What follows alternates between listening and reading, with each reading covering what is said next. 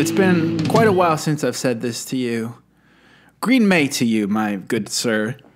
Oh, and a Green May to you, my good sir. I fucking love Green May, man. I've been looking forward to Green May for 11 months. How about you? Green May is so good. And especially, I mean, the two guests that I've got banked, no matter how badly we fuck up the second half of the month, it's going to be a great... Tis a fine Green May to us all. Tis a fine Green May. We have already... we're winning Green May right now. We are. We're already... hashtag winning. That's what we are say, hashtag right? winning Green May right now. You know what? Green May was so good last year that it has the sort of not the loaded feeling, but you know, I already associate so many positive memories with Green May. It has the vibe of like a true festive season, where you're like, all the traditions that I love, talking about Green Day, listening to Green Day, watching Green Day music videos. I'm going to tell you, G-Chat only, I'm going to tell you the only other month that I actually think we should repeat again, assuming we make it. Oh yeah, absolutely. I think those are my ideas. Yes, that's a good idea. Okay, so it's Green May. You know, I was thinking, why did they call their band Green May when the Green Day happens in March? Why aren't they called Green March? This band? Sorry, I accidentally clicked. I clicked ahead into a parody. Sorry, why? Say that again. I was panicking.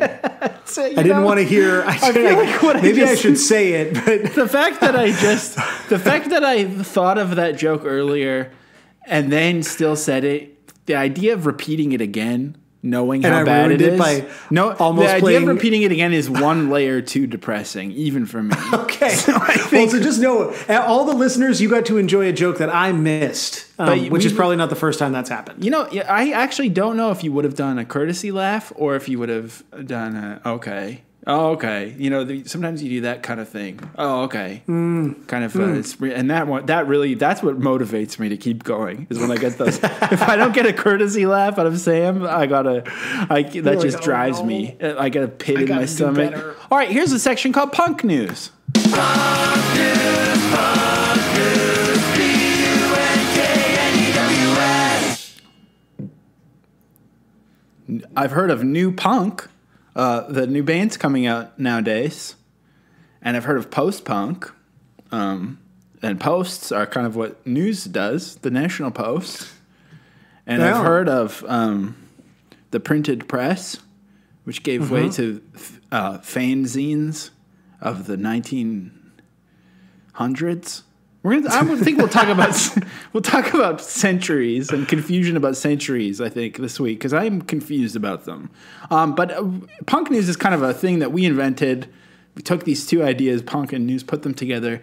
We talk about the news of the week that's punk. Now I'm going to go maximum topical and start us off. I wonder if this is the one you had earlier before I made a switch for.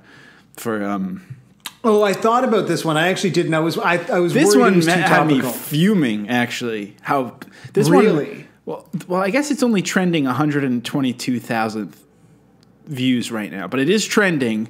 Posted 8 hours ago, and when I looked at Twitter, by the way, our exclusive going gangbusters because we. It's a big exclusive.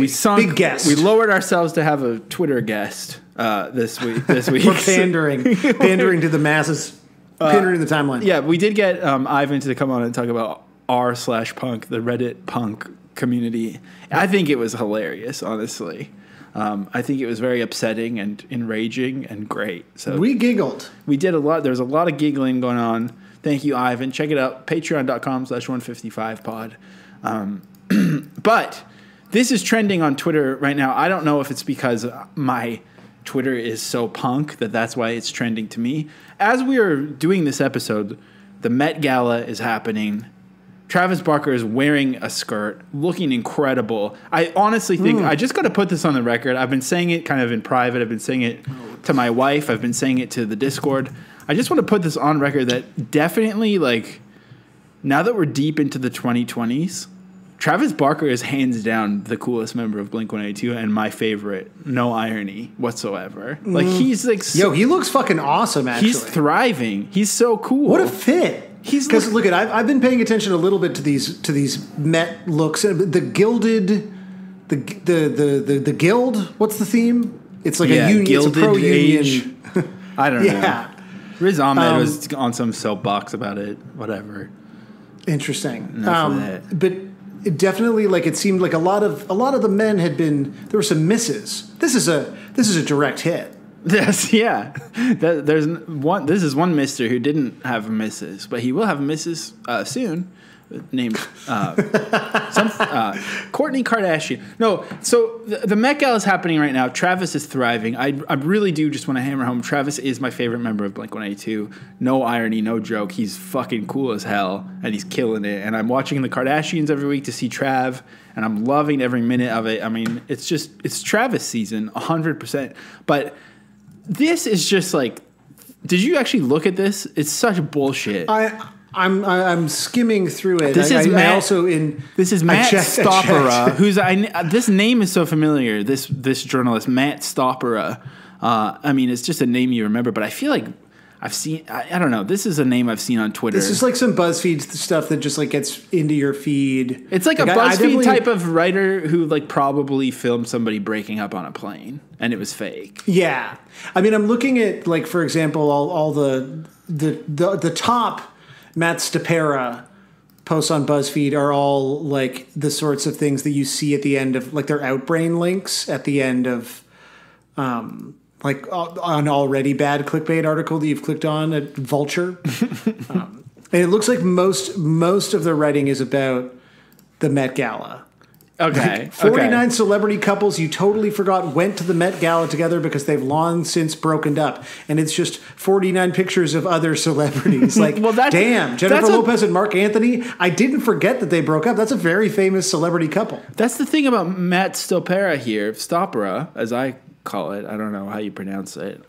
But there's not a whole lot of writing going on. So all the writing seems to be in the headline, which is so annoying. Like, in 2022, you're saying did not understand the assignment. I mean, that's at least from January 2022, probably. That feels like 100 years ago at this point. Here's the headline for this. 9 years ago, the Met Gala theme was punk, which I'm still thinking about in 2022 because some of these people clearly did not understand the assignment. Then we get a subhead. As always, some people got it, some people didn't. And then it says, one of my all-time favorite Met Gala themes was 2013's Punk, Chaos to Couture. That theme was particularly memorable because it was funny to see how the rich and famous interpreted punk. That's all of the text, and then it's just every single photo of every person from the event. Amazing. Isn't that weird? Like, is that... I fucking love Buzz. Look, just like something like this is such a perfect, because there's been no shortage of journalism is like a heart surgery or whatever. Like, journalism is like a volunteer work, saving the world. Or I'm trying to think, what is the most noble job? It probably is journalism or podcaster. Yeah, or maybe like policeman. Tabling at a zine fair, I think. Yeah. Here, hold on. What does Cora say the most noble profession is? Teacher, mentor, guide, counselor.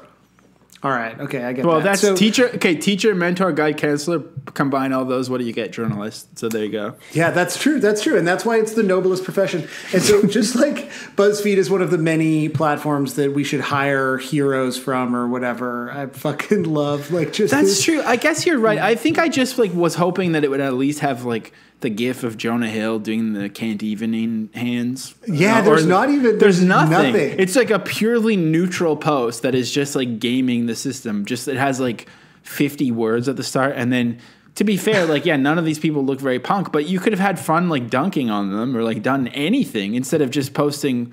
How many are there? Oh, there's Gavin and Gwen. Oh, they were still together back then.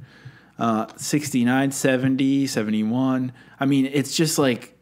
How many fucking photos are on here? This is insane. There's so many. It's 92, that's the only. Oh, Psy was there. The only commentary is at the very end, and last but certainly not least, yeast. Sorry, that's yeast. Yeah. Last but certainly not least, Kim's first appearance ever at the Met Gala with Kanye, and so that's kind of like.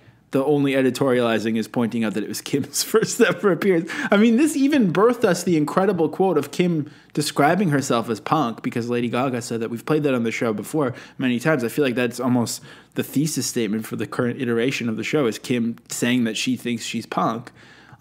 But none of that's here. This is just 92 embedded Getty images with a small caption at the top, and it's trending right now. And maybe you're right. Maybe saying that out loud, I have been won over. Respect to you, Matt Stopra, for understanding the assignment.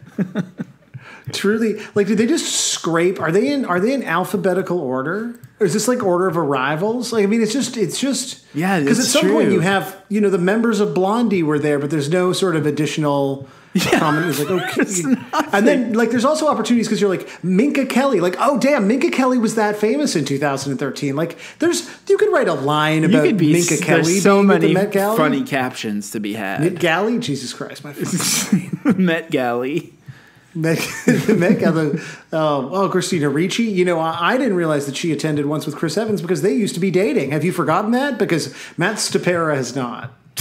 Yeah, he did. I mean, there's nothing. So you know what? Chelsea Clinton. Respect. Once again, this is just a section about understanding journalism, and this is where it's at right now. You just got to post a whole bunch of images with a headline. Has anyone compared to dumb to punk yet?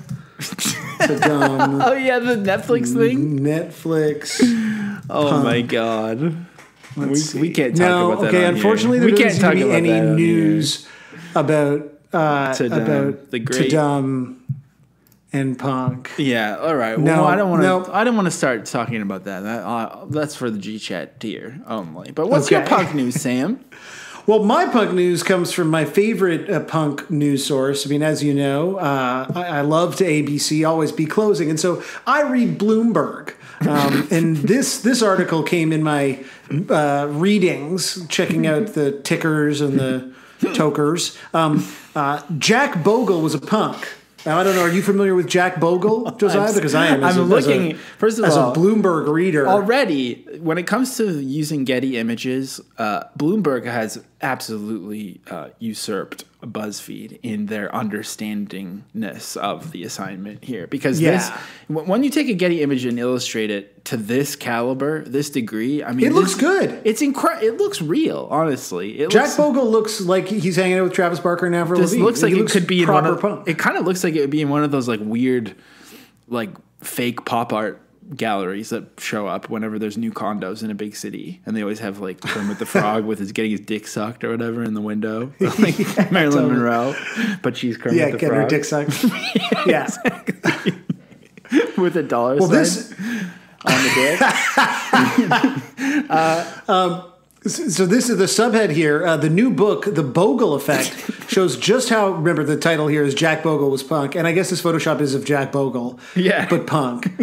In the new book, The Bogle Effect, it shows just how radical Vanguard's founder was, and that his true legacy is the company's mutual ownership, not its beloved index funds. Because you asked me before I had read this article by Eric Balchunas. I would say now, Sam. When it comes to Vanguard, the financial institution Vanguard, I mean, how radical would you say the founder was, A? And B, what would you say his true legacy is? Well, it's interesting. If you were to ask me before I read one of two articles Eric Balchunas has written this week about Jack Bogle, John Bogle, and I guess he's being friendlier and calling him Jack here. But if you're being formal, you would call him John Bogle and Vanguard. What's with that? Hey, changing John to Jack? It's like when people say Jack Kennedy, like they were free to know. That's some 30 Rock shit, I guess, too. Yep. So I would have said that the true legacy of Vanguard was its beloved index funds. But again, I'm a tourist in this world. Here's what I think. Eric Balchunas. When I think of Vanguard, I think about a DIY band on tour, a freaking DIY punk band.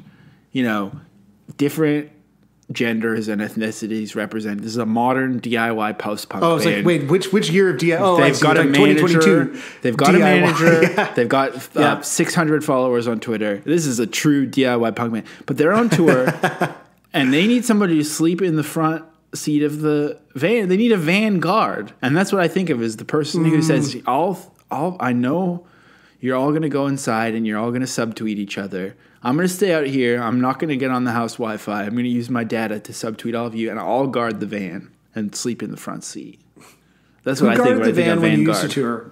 Were you the Vanguard? I think we usually brought our stuff inside because I read too many blog posts about that. It's like that's fair. So I'll be honest with you.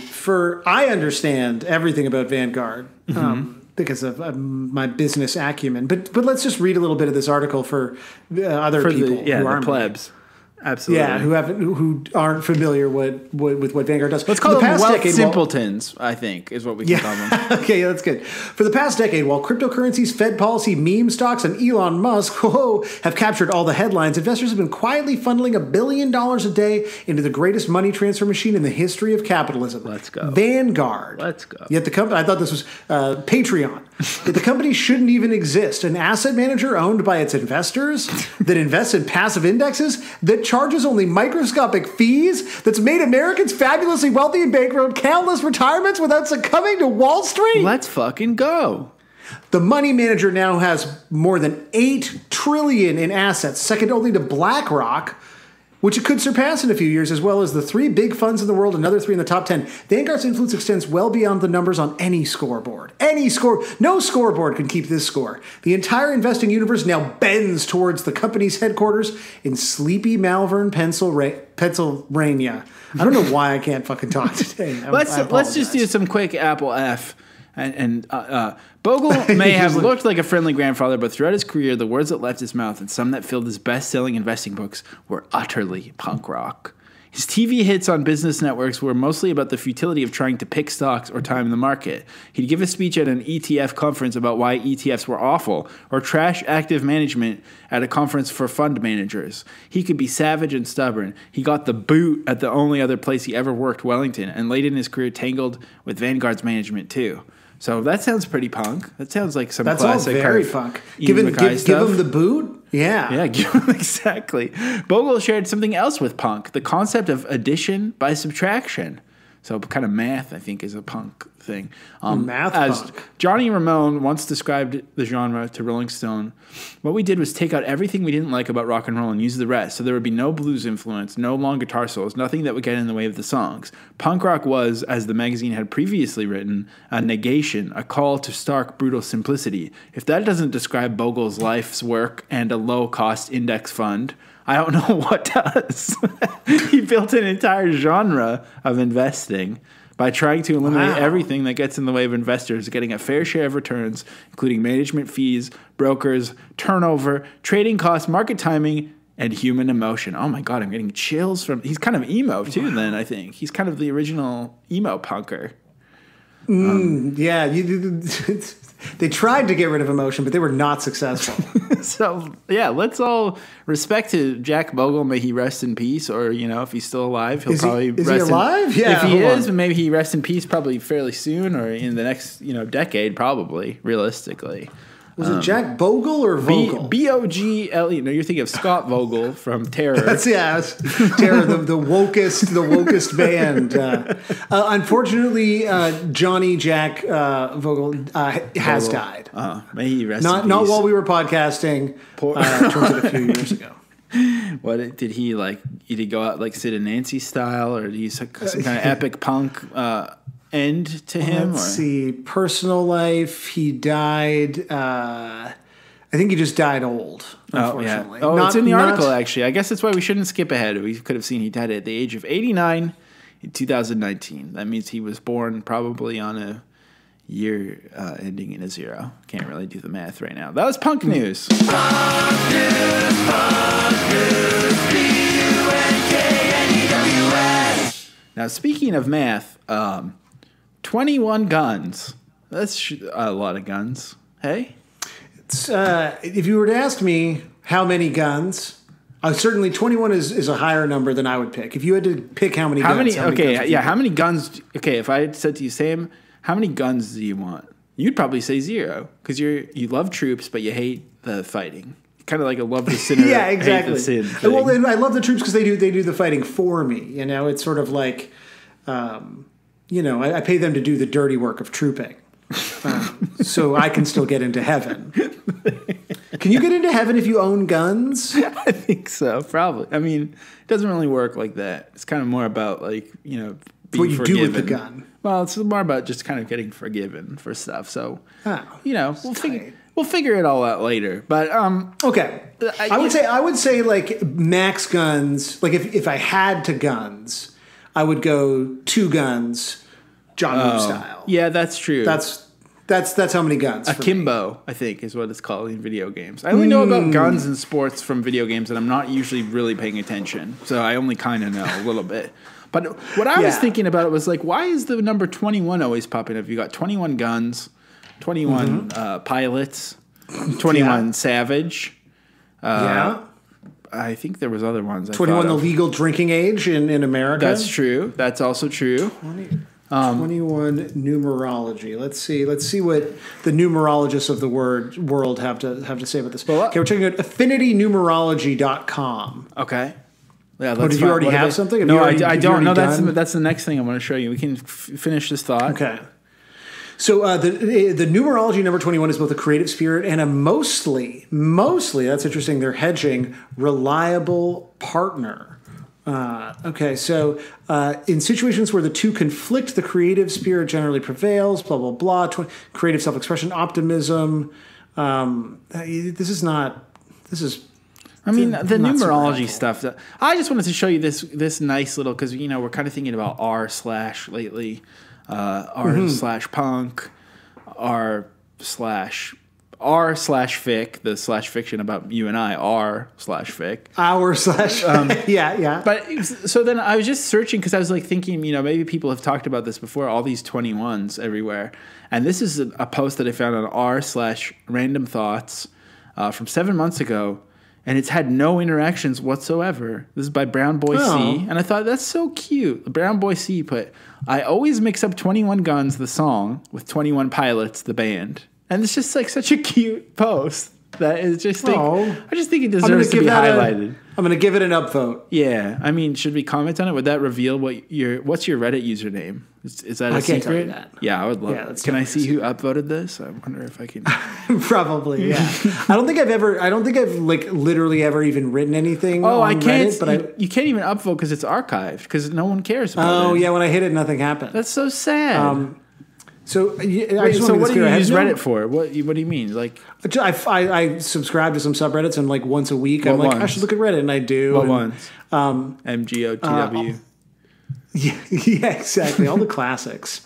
My bigger concern is I feel like, and this is maybe I'm going to regret this. I think I do use the Reddit username on other sites where I have just like various fake accounts, and so. I feel like I would be. There's a web that I would perhaps be. What kind of? Oh my God! Is this like? Are we getting into Nasty Sammy territory? No, because we've never been in Nasty Sammy territory because that doesn't exist. Nasty Sammy territory is also just like one of the vilest phrases I've ever heard. That's going to be exclusive one day. We'll go. I'll take a trip to Nasty Sammy territory.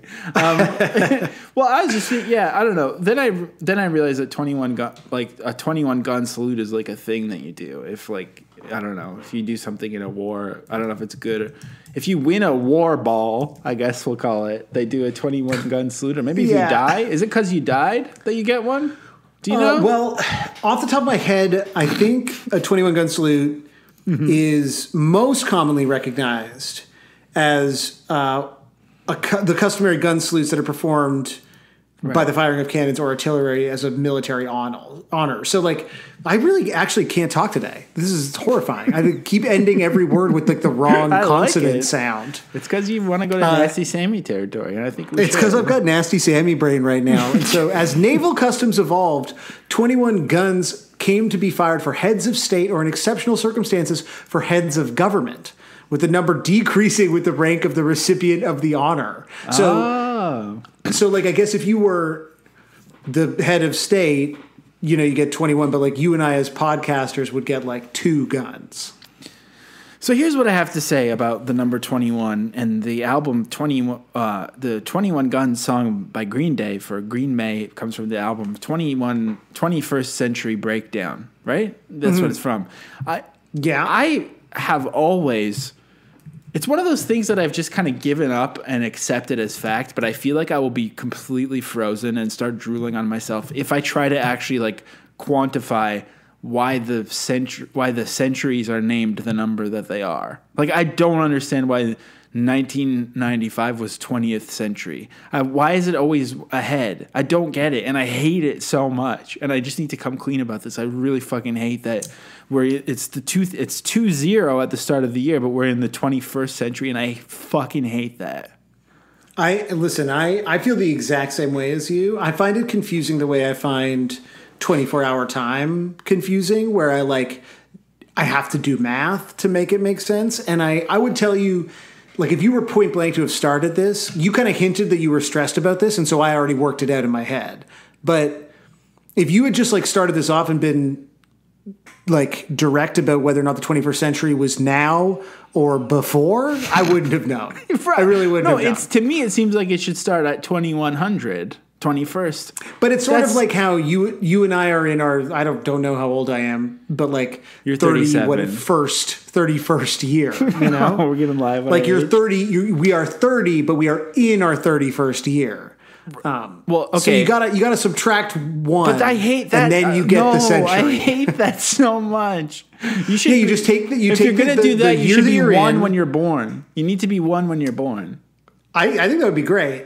Yeah, but then you get it with these like soft, pampered, young people born on first base. That's why society is crumbling. I mean, that is true. So is that a century thing then? Because we're starting. I think it's maybe the century thing is why society's crumbling. Then everyone is just ahead of them. It's a breakdown. Everyone's ahead by a century. Oh my god, we did. I thought you already said it earlier. I didn't know. I didn't mean to.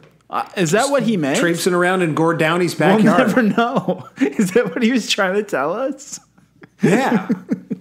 I think that was the point. It's really confusing, and I hate it so much. And I feel like we could just end the episode here with me just saying I really hate that. I think we should get rid of whatever that even is, the century thing. I mean, why are we even naming them? Really, It's not. They're not worth naming. Absolutely not. I just don't understand too. Because what do you need the designation for? Like, I could understand it in a general sense, like that it would come up, but like, does it come up so often? Like, are you needing to orient yourself in a 100-year time span that often? I'm seriously about to go into fetal position from what I just read from Googling this.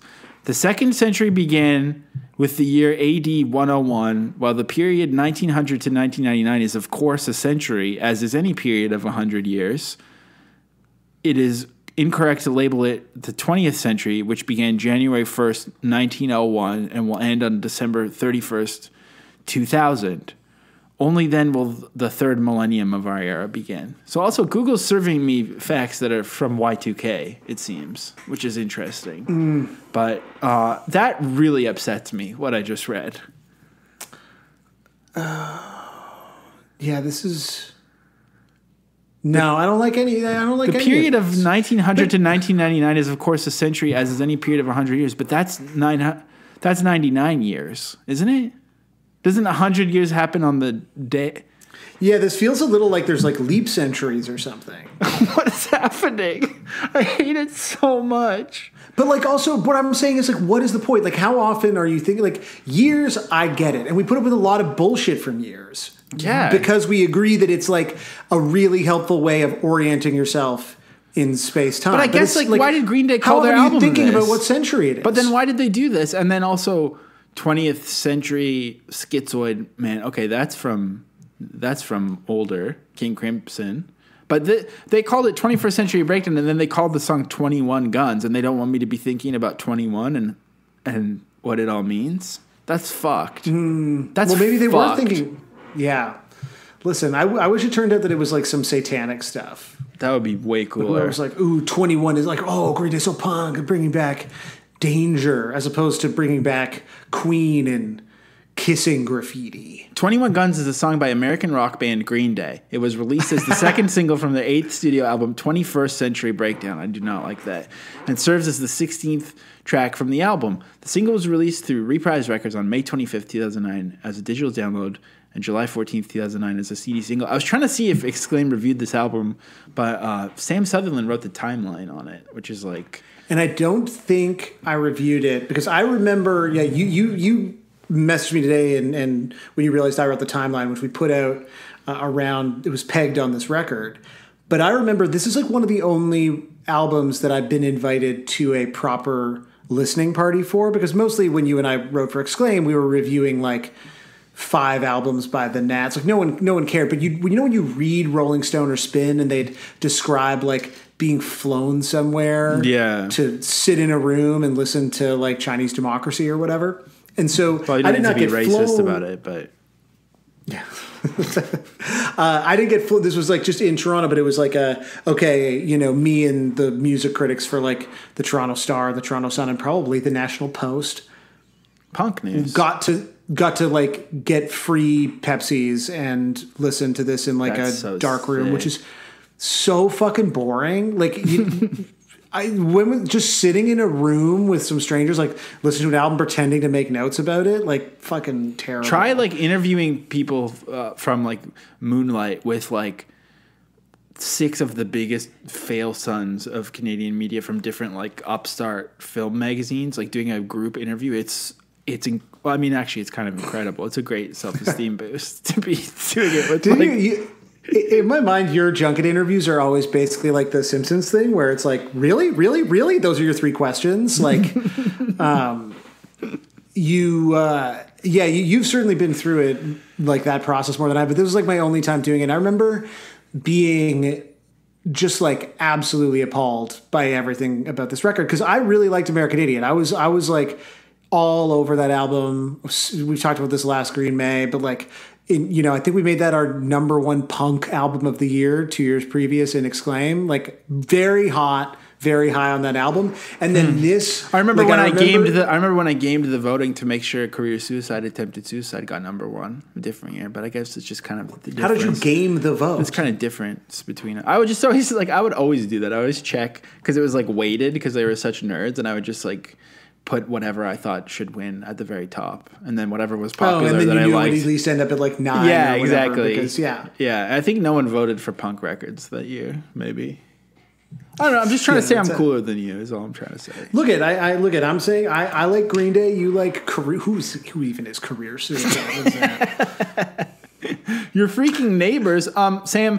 Tell me. I know. I live in like it turns out I've moved into a real punk rock mecca. I'm kind of realizing as we talk that this is a pretty pro Green Day guest and possibly episode. So it's kind of interesting to be talking about this. But people do hate this album, right? I don't think I've ever heard it. I know that So I heard it in its entirety, and I remember realizing like fully in especially if you've traveled. Maybe that's terrible. Like you've traveled. I traveled like I took like it was like 2 subway stops or something. Okay. I didn't travel for it. It wasn't like you flew to LA or something. No, if I flew to LA for it, I wouldn't care. I'd be like, this fucking. I probably would have loved the record if I got flown to LA. That's the whole fucking. That's why you do those things. It's like a social contract. So I didn't get flown anywhere. All I got was like a room temperature can of Pepsi, and this album when you hear it. It's so obviously all of the worst things about American Idiot. Like it just takes all of the bombosity and the grandiosity and the sort of like playing for the rafters. Sam's kind got of, his music writer hat on right now. It takes its angular guitars, right? And braggadocious slashes them. Yes, the careening braggadocio. It's so. At the time, I felt, and listen, I've not gone back and listened to 21st Century Breakdown. I think I'm pretty sure there's like a full N-word in the lyrics somewhere. So that seems that might be a fun thing to go back and look for. Yeah, you know who has an N-word in one of their songs, and it's like could Junior probably Battles. being said in quotes. It is Junior Battles, and I regret it. And this is I wanted to say it. No, just like at some point recently, I was listening to some older Propaganda, and there's definitely a Propaganda song with the N-word in it because it's being used the same way that presumably I'm quoting it. Yeah, like I'm just saying it because they say it in their rap songs. What, I'm not allowed to sing along to Watch the Throne? Yeah. Oh, I'm sorry. Sorry, I like music. You know that Green Day song about how you're not allowed to sing along to Watch the Throne? I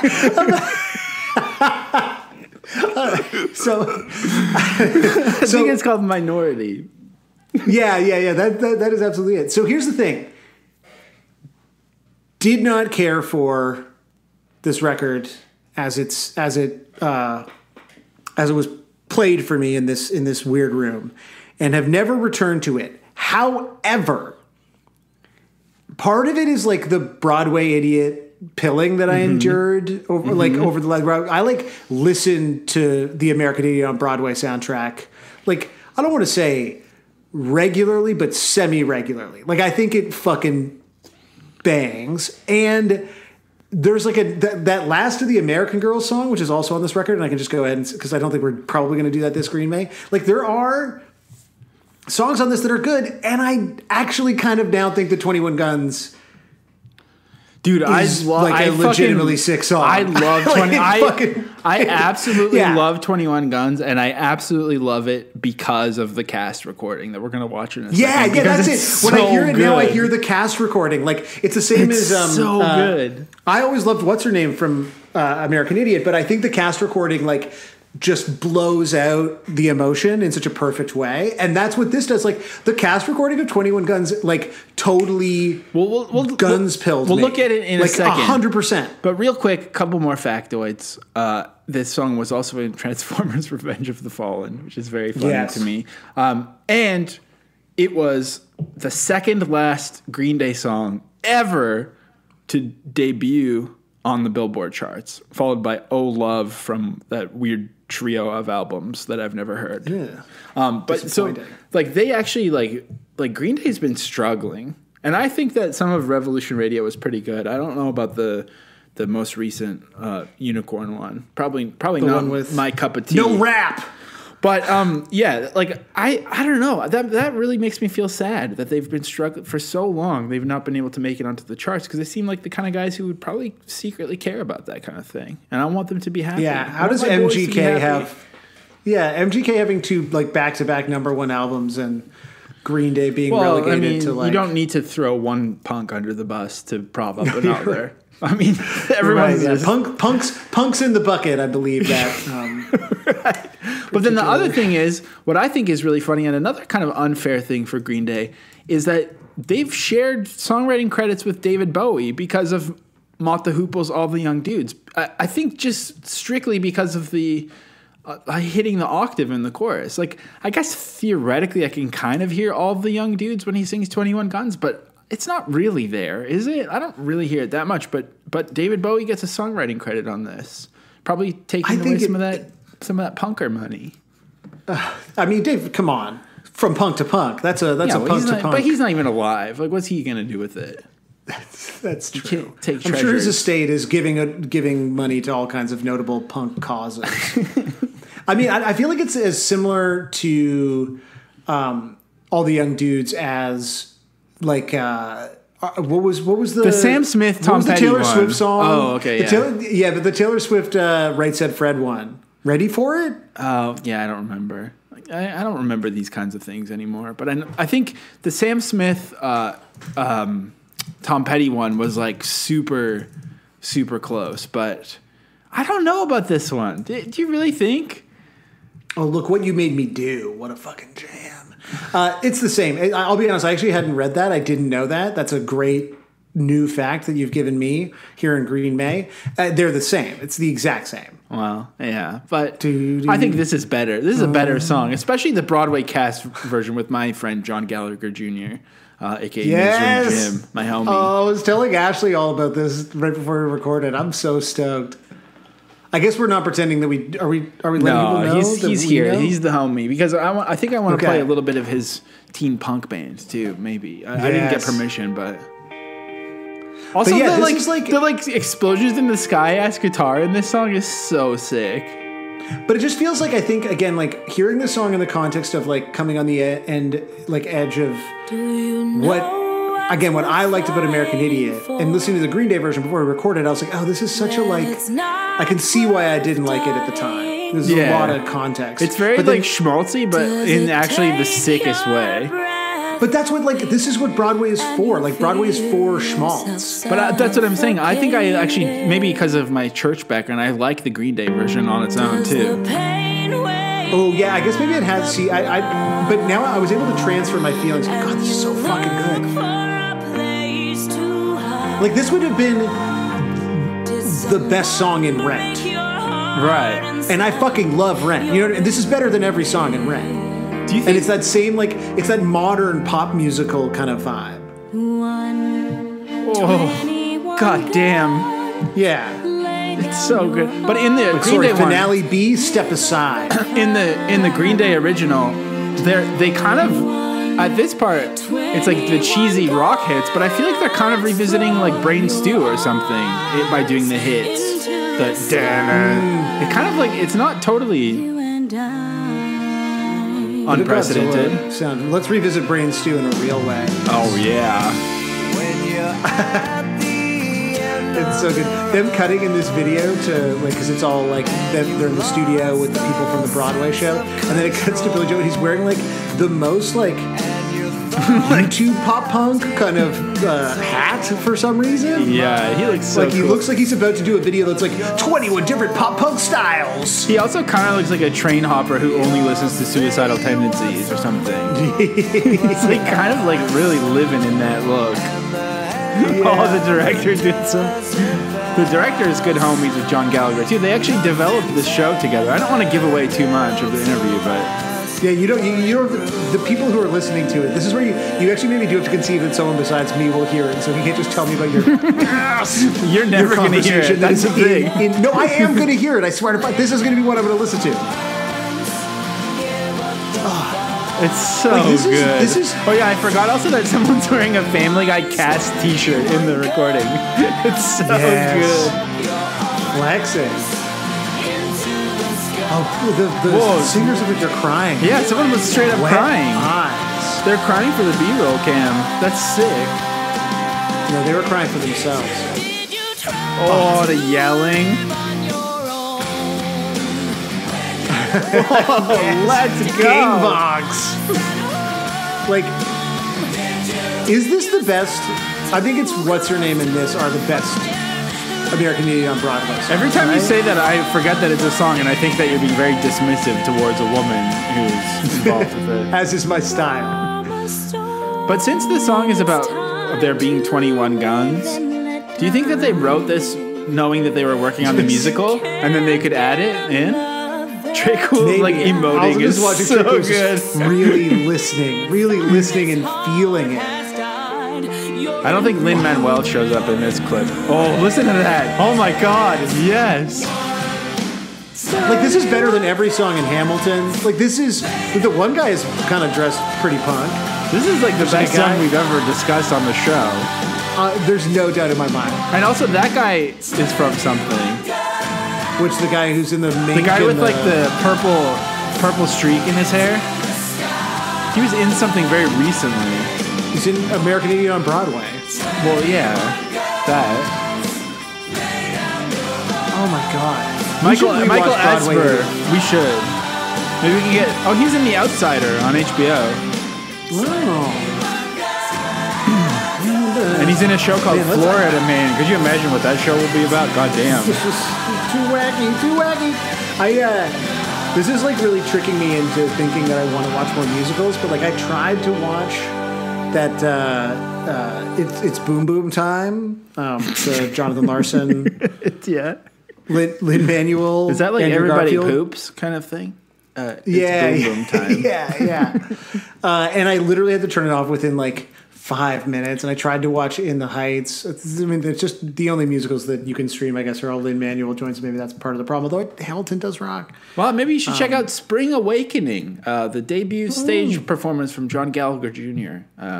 Is coming back to Broadway. I think it's coming. There's a documentary coming soon to HBO Max about it, which you'll hear about later in the show, folks.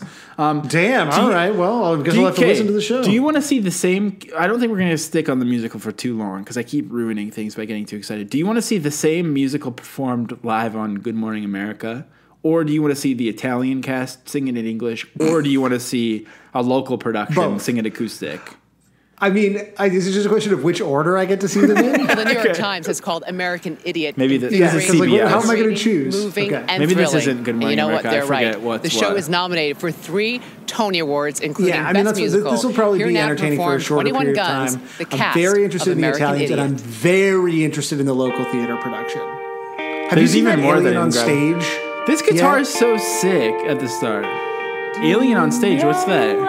It's like a documentary about a community theater production of Alien. No. Apparently, it's on Shudder, but they don't have the license for it here, and no one seems to have licensed it in Canada. I haven't been able to watch it. It Bro, sounds I'll incredible. find it. I know how to find that I know kind of you shit. Every time this person is singing, whose name I would like to learn, I think that you're referring to her as what's her name, and I think you're being very disrespectful. Well, maybe she plays maybe I am even being accurate. Like, who plays what's her name in the show? I'm gonna find out. 'Cause maybe I've been. I think you might have been. Maybe. Yeah, you've been nailing it. That's Rebecca Naomi Have I actually? Jones. Is that yeah. real? Yeah, Rebecca Naomi Jones. Look at me, the Broadway head. She was also in a TV show called Sex and Drugs and Rock and Roll with John Corbett and Dennis Leary. Gotta say, the crowds around CBS's early show are not quite the crowds you get for Good Morning America. Eh? I mean, where did they even film this? If I could think of a funny area of Manhattan, I would say it here, and it'd be so good. What's the funniest area of Manhattan, dude? Hell's Kitchen, maybe? I don't know. Fuck this guy. Bring me Joe. We need to at least get to our boy, JGJ. Is he there, do you think?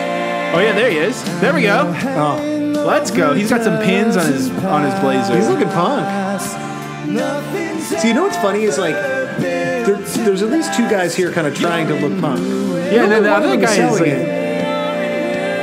the guy in the middle kind of looks blokecore. He's like contemporary UK. Yeah, All right, they're killing it. I mean, they're absolutely killing killing it. Here's Over there in Hell's Kitchen. Okay, now show me the Italians. It already looks so Italian. really Why did they look like does. that? You don't have to dress like that. Come on. God damn, this looks racist. I'm gonna send JGJ a cut that's just the interview. Thanks for coming, man. Yeah, it's just a real short show. Do you remember? Did this come up in the interview that I have shared space with JG? Right? What do you mean? He came to him and Michael Shannon came to a screening of the Robbie Robertson doc in New York. It was like the last thing before the pandemic, February 2020. Fuck! I forgot about that. Yeah. God I mean, damn. I don't know why you should have. You should have Hey, one time reminded you went me. to a movie. Do you remember going to a movie with Michael Shannon once? It's almost depressing that you remember that, but I would too. So, It was a huge deal. There was like a photo of him in front You of were a like step hanging movie. out with Marty all night, though. That's Yeah, like- exactly. I was busy That was knobbing. Okay, sorry, I'm not acknowledging. I got to give the attention. See, why do they all look like this? They kind of look more punk in a way. They do look more punk. A lot of leather. A lot of fishnets.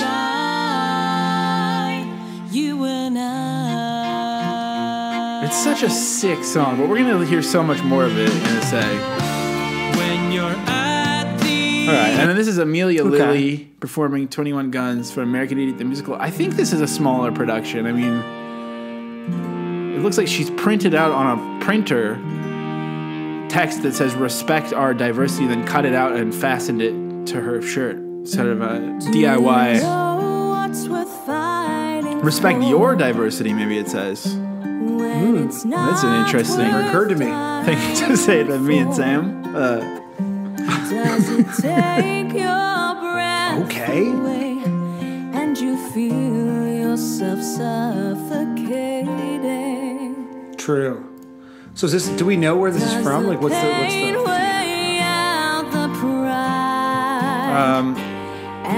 I honestly didn't think we'd go this deep into the musical, but this is uploaded by JHI Marketing. The American Idiot the Musical plays from 17 July at the Arts Center. Looks like this is London. Did you? It says See, I was hoping this. I don't think this. I was hoping this would be like straight up community theater. Well, did it play in Canada? Yeah. Oh yeah. Maybe we can find The Canadian cast. Yeah, I definitely saw it. Well, this could be This good. is like a real theater in This is like this is CanadaAM.FLV. Oh, yes. And now Canadians are raving about American Idiot. The award-winning musical is based on Green Day's groundbreaking album. Cover Me Canada. We'll introduce you to the Canadian cast in just a moment. First, they are live on the AM soundstage. American Idiot-CanadaAM.FLV is like so good. Title-wise, that's a vibe. Oh my God, the kid from is one of these people from Degrassi? Yeah. One of the kids is from Degrassi, and I think one of them went to my high school. And it's very that Toronto. guy went to your high school. This guy? No, not this. No, not this guy. No, that's not the Degrassi guy, is it? I can't even tell. But the Degrassi guy was in it. Wait, I think there's multiple Degrassi guys in this. Probably every Canadian actor has been on Degrassi.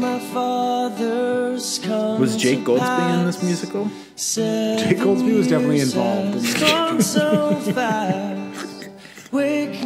Okay. I mean, I guess we're gonna get into covers, but I've definitely found like some.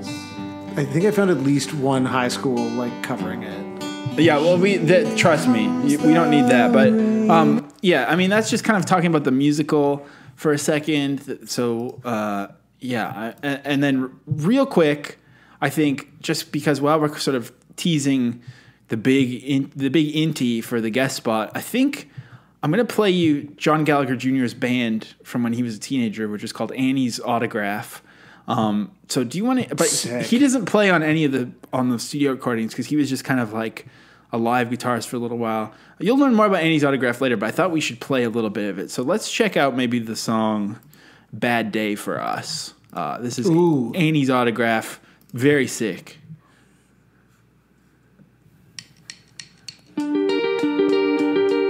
This one has a long intro, but maybe it'll be. I mean, you gotta take us on a journey. It's true. Oh yeah. Nope, I thought it was coming back. You'll learn all about Annie's Autograph, the influences.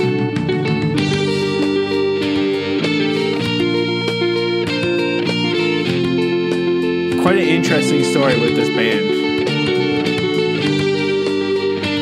So wait, and what does he play in it? He plays guitar, but he was just a live guitarist for a little while, and then the singer actually passed away a few years ago, and he came back to his hometown to play a memorial show with them. Oh, yeah. Very cool. Oh yeah. So you need that intro. Yes. Yes. This is sick. So sick. Oh yeah. Man, that low key sounds like some shit that was on like Feral Ward or something in the 2010s, like Mass Hysteria. That sounds like some distro music for sure. That's totally pretty hip. I now realize that's why he was able to pull off that look on CBS. Exactly. He's CBS Hell's Kitchen. He's not faking there. it. He knows what's up. So yeah, that's kind of like all I wanted to say about the song is that it's sick and it made me love the musical even more. And I love JGJ and I love Sam and Michael Shannon hanging out, hobnobbing, the glory days. Yeah. So if I may, why don't we just quickly get into the parody zone for a second? Let's do it. And then we'll climb. parodic. We'll climb Cover Mountain right after. So there's actually two kind of carb-heavy parodies. Just checking. I hear you typing, seeing if you're asking me for a pee break, but it looks like you're okay. No, I'm not asking for a pee break. I'm trying to find the. Yeah, here it is. I found the photo. Oh, it's sick. Wait. Okay. What is it? I just want you to see why this is. It's cool. It's also like a really funny picture. Right? Wait, some guy just invited himself on the pod and he doesn't even follow us. Get the fuck out of here, you nerd. Oh my god, this is from your show. Oh my god. That's what I'm saying. I'm saying my like a red carpet screening of a movie that I made. Look at there they are. Not only two that, of the greats. I think my boy JGJ, I'm not just being biased because he's on the pod, but I actually think for once someone outdressed Michael Shannon on a red carpet, like big time. He's killing it. He's vibey as hell, man. They just look like two fellas having a great. But what a look! The jacket's great. What are those lapels? Like he's got little like sailor lapels. He was like doing the lighthouse before fucking Robbie Pats got on it. He's killing it, man. Yeah, exactly. I love. You can tell he's thinking untoward thoughts about some kind of sea creature in that photo. Like absolutely. All right, there's two Carby covers. There's two Carby covers to start us up. This one is called Unbeatable Buns, and I love this man so much. He's a green screen man singing his silly song, a middle-aged green screen man just having a great time. This is, I don't know, WABR 6. Janet's Bakery is on the next block. Also, there's something about Billie Joe Armstrong's voice in this song that everyone can imitate it perfectly. Because it's like low, and so you have a lot of like it's like a middle thing where you're not like Matt Berenger low, but you're not like it's impressionable. So the lyrics are in the YouTube video. There's really no joke. It's just like a list of buns. It's just about how this lady has unbeatable buns. Maybe there's a double entendre, but it's not really. Foodies come from miles around because she's got.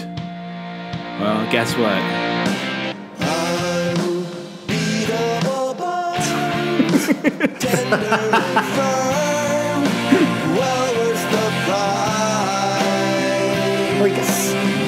Like it would make sense if this was for a bake sale, but it just seems like it's just a guy having a laugh about these buns. Yeah, because like I'm skipping ahead. Like this is not a double entendre. Oh, this guy's got a lot of parodies. Self-control gets melted. Check out WABR 6. You see, I kind of like how it's not topical. It's just like a thing. It's very weird. Buns on display could be, maybe a little bit of a hint, but it's very. I would say if there was a rating between G and PG, that's where this lands. I think to say, he's just chilling. It's great. It's delightful. So that was Unbeatable Buns. This is called We Need Hot Dog Buns. Tony. Oh, this is what I accidentally skipped to. Yeah, right. Yeah, you play the parody zone. It's true. We got to stop calling things the something zone, but we'll figure it out. So this is uploaded by Piano Soundcheck. The lyrics are also in here. These are in Piano Soundcheck with no profile picture. What's not inside my pantry door? It might be worth dying for. It might give me death today. I feel like I am levitating. Now I was thinking this part, because my grandpa died. Kind of a Gogol Bordello vocal delivery. Yeah. Talking about grandpa dying in hamburger buns, is that kind of a Blink reference? The Labor Day thing? Or? I had the same thought. Like, is that, because why else is that there? Why did I let my dog buns go? There's not NE at my house. I forgot my comb. Great, I popped my tire. Need to raise the car higher for my own. If I don't get them, I will die. This doesn't really fly. Get the grocery cart and pie. Stupid door. So this one is kind of more, I think, and also, what is this image that comes with it? It's like a bleeding arm? It's really weird, yeah. I think it's like it's just like a cut? Oh, maybe they cut themselves on the door? Is that it? Why'd they say? I forgot my comb. No, I don't. This is. Yeah, sound check. We got one comment here from Kenny Guitar Guy. Lol, I like. You guys are great. Thanks, Kenny Guitar Guy. That's nice. I like you, piano sound check. So this piano sound check, couple more parodies. 21 Puns. I was excited about this one. I haven't really previewed it. Wow, So I wanted territory. I wanted to have real time puns. So get to hear that nice explosions in the sky intro. It's good. I feel like we're going to hear that intro a lot, eh? Yeah, I can't wait. It's me, Bree Bree. You know what a 5 iron's for? It's 4 FOUR. You get your way when you. These are more like open riddles a door. than puns. Does it take your breath Very away? unnerving I don't know if delivery. that's a pun. See someone suffocating. Oh, take your breath away when you see someone suffocating? No, not really a Does it pun. pain you to look outside? Pain like window. Okay. Through the window, your glassy eye. Okay. At the Coliseum, Are these really puns? where Does a so pun- many have died. You're in ruin. I mean, it's like a photo of the Coliseum. It says you're in ruins. I would say this is like light wordplay. Yeah, it's not really a pun. It needs to be a joke to be a pun. Making you laugh. One joke at a time. The singing is the best part. 21 the wordplay so bad that it's making you cry. Because it's a self-aware set of bad puns. Yeah, I don't know. I don't think those are really puns, but ultimately I liked how creepy it is. Also, this song in general is too fucking long. I mean, this parody is 5 minutes and 11 seconds long. It's like an entire century of music. Oh, yeah. 21 full centuries. So I'm really the comments here really went off. People are like fighting about Green Day in the comments. Oh, really? Okay. Yeah, it's a hot zone down Are they? here. What are they saying? While Are we're talking are they zones. defending Green Day? Or? I think people. I just want to be clear. I have nothing against Green Day. They're a great band with lots of talent and a very good sound. This parody was not meant by any means as a disrespect to Green Day, but a simple parody just for fun, similar to what Weird Al does. I assume then you also have a problem with him parodying American Idiot, because I think if people thought that he was being rude to Green Day. Well, Lieutenant Ace 150 9 years ago wrote, and this is spelled THEIR at the start. They're a depressing band, and the singer look emo. So that's kind of probably a pretty good own on Green Day, I think. You do look emo. You do look emo, though. You gotta. You do look emo, though. Well, you know what else has been too long is this gall-darn lockdown that we have. I mean, I'm still locked down, and I think people just don't invite me out anymore because I've been doing the same thing for about 5 years. It's been a great opportunity to cut you out of our lives. But this is 121 Days in Lockdown. 21 Guns parody. There's 18 contributors. They've not shared the lyrics, and it's impossible to hear anything that they're saying. But 15 gigabytes of raw data. That's not really much of a factoid. It's a 7-minute video here. So let's get to the fucking point, you guys. 5 hours of raw videos. Oh my god. Just insane. 0 professionals. Yeah, no kidding. Andante. What'd he say? There's a lot of you're not going to understand. Dante. This is a parody where you're not going to know what any of the words are because it's just like they didn't include the lyric sheet. It's off. It's still off? Yeah, I can How hear. is that I can hear the possible? metronome. Someone wrote, "Really cool. I deeply impressed." Do you know what's the time of the day? Okay, time of the day. I heard that line. When you feel like you're wasting away. This is slower, right? Yeah. Well, of course, COVID, the pandemic. And your hair looks like two pools. So you're already. It's getting too many people singing. Can you not recall your last shave? Recall your last shave. What was that line? Does it feel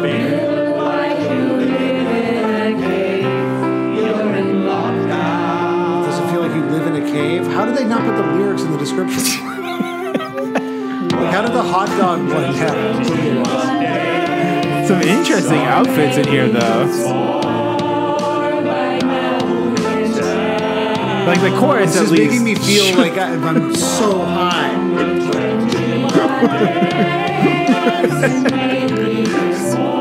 Like I feel like the tempo is like changing based on how the slowest person is singing. It's so confusing. Have you seen all of Netflix and Prime? Oh, have you seen all of Netflix and Prime? Learn how to make your own wine. Okay, that one there was a pantomime showing the wine. Yeah, that's all. All your friends online, but Your friends you online. still can't seem to pass the time. But what's the chorus?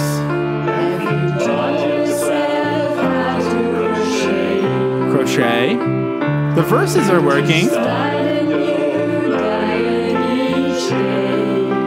Dieting.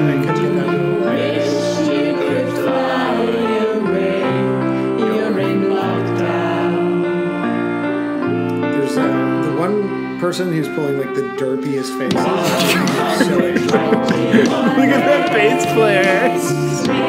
yes. This is sick.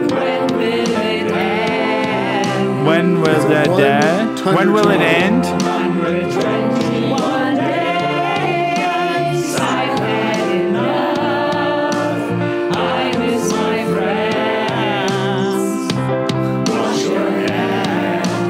Oh, I miss my friends. Wash your hands.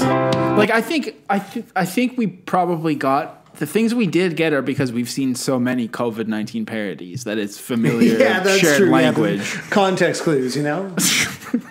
Now, before we listen to covers proper, I think we've already plugged it a little bit, but I just want to really let everyone know we got a nice little community brewing on over down at. I'm saying brewing because I've paused on this parody, and this guy is wearing some sort of barista anti-fascist, like it's like barista Antifa shirt, and the coffee bean is the Antifa thing, and that's kind of an interesting. Is it a parody of Antifa or?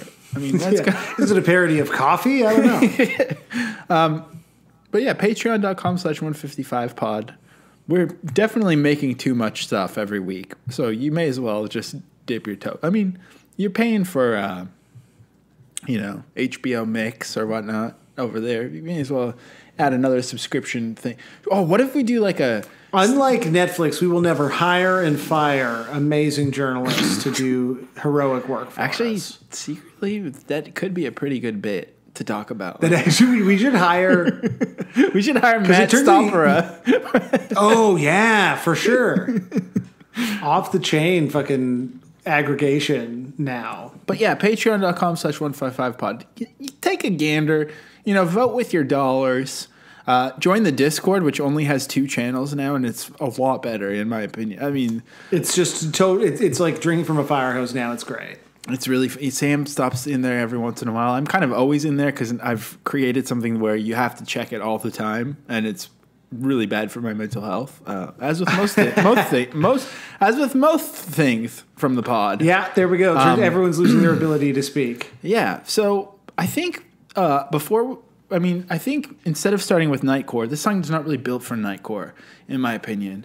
But there is sort of an urban legend that if you slow down Billy Joe Armstrong's voice, he sounds exactly like Phineas from the hit 2007 comedy Phineas and Ferb, which ran for 4 seasons, of course, on Disney. I've never seen it. I don't know anything about this. This is the kind of thing that I'm sure people who are much younger than us know what it is. But I guess so. This has over 3 million views. It's uploaded by Neuro D Dick, but it's based on a tweet by Crimson Mayhem that has been deleted. So it's no longer there. But presumably the whole account has been deleted. Presumably, I guess if you slow down the pitch, it sounds like Phineas and Herb. And they've actually animated it to make him look like a punk rocker. I mean, have you seen this show? No, were you watching a lot of children's shows? I don't know, because I'm like a 2000s? normal guy. You know what this character looks like to me is the main lemming from Lemmings, the PC game. Oh, there's even a Trey Cool cartoon guy. Lemmings. So Phineas and Ferb was just lemons? Maybe. That game was cool, hey? That was fun, killing all those little guys. Well, you were trying to save them? But you only had to save some. So, so that's that. And then another thing about pop culture I've never heard of is I made reference to them on the Exclusive, but because I already don't know who they are, but Black Veil Brides, what's the deal with that band? Is that like Ronnie Radke style thing, or is it like... No, I think we went through this. I don't think they're I think they're just like... Are they like hair annoying. metal? Okay, they're not like... What's that? Yeah, we definitely... What's that like hair metal one called? Like not 18 Visions? I think that's Black Veil Brides too. Yeah, glam metal, heavy metal. So I think this is Andy... So Andy Black, Andy Six. Andy Black from the Veil Brides. Okay, no, I think... He's clean? He's got a clean personal No, he's life? definitely not clean. He definitely... All right, well... For the sake of public interest, whatever you're reading right now, he did cover this song, Andy Black, in association with Republic Records. Andy did the cover of this. We'll skip ahead. A lot of epic black and white stuff. With some marching band drums. Turns out people with tattoos maybe are bad guys after all, eh? Yeah, we were already told about this early on. Wow, this is why was this done? I don't know. I don't really get it. I guess he went solo. Andy Beer Sack. This guy's name is Beer Sack? What the fuck?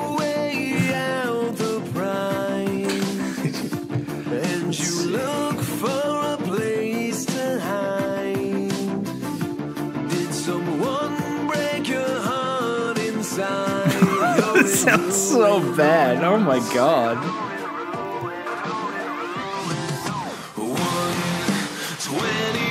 So apologies to any Black Veil Brides fans listening. Don't know why you're here, but you know. I don't apologize. You deserve whatever discomfort comes your way, apparently. So this one's really brand new. It's from like a day ago. This is the Midnight Munchies Manifesto. This is some kind of metaverse shit, I think. Girls, let us I mean, keep the action. I don't really get what it is. On the main stage. I see Dottie Mouse in line. There's like I see Face Palmer in line right next to him. I gotta think. Isn't that We've got interesting? a performance coming up next from our super group. Give it. Is this like a Second Life kind of thing? I think so. This is uploaded by Dot Matrix. Ladies and gentlemen, we are Dot Matrix. How y'all doing today? A musical duo who performs songs in virtual reality. Come on, man. Various venues across VR chat. I don't think it's... We're working hard on this one. So Palmer shared... VR chat is an online virtual world platform. And, we asked... Yeah. Okay. So it's just, but it is like it's. I mean, or guess what the this song fucking was. rules, And, man. It is. Yeah, it's future rock. It is very. Any final guesses? Green Day. When people share those videos that are like, "This is what shopping in the metaverse is going to look like," and it's incidentally that video is like 10 years old also. But anyway, Green Day. Well, this also if they like shared looks, videos like this, and they were like, "This is what it's going to be like to go to a variety show in the future," who would not be stoked? 21 Guns. Let's go. It's so weird. Oh yeah, those guitars. Oh, a guy with cool like Macklemore hair just walked up. There's also like a troop who kind of looks like a security guard, but he also looks like he's gonna go postal and shoot up the venue. I wonder if you can do that. Can you like kill people in this world? I don't know about VR chat. I don't think you can kill people in Second Life. I think you just fuck. So the guys on stage are kind of like slightly bird-like fox people. Yeah, they kind of look like evil Star Fox characters. Well, the troop just like scratched his ass, I think. And what is the back? Does it just say the dirt on the back of the troop? It says And also Fury. now when they're performing, there's music notes flying out. And snow, somehow. It's snowing. Is someone doing cocaine in this virtual venue? I think so. I mean, it's a The rock troop show, is being isn't it? so... like, whoever made their avatar a troop is so fucking annoying. Everyone else is just, like, politely watching the show. Of course. Oh, are they going to start moshing?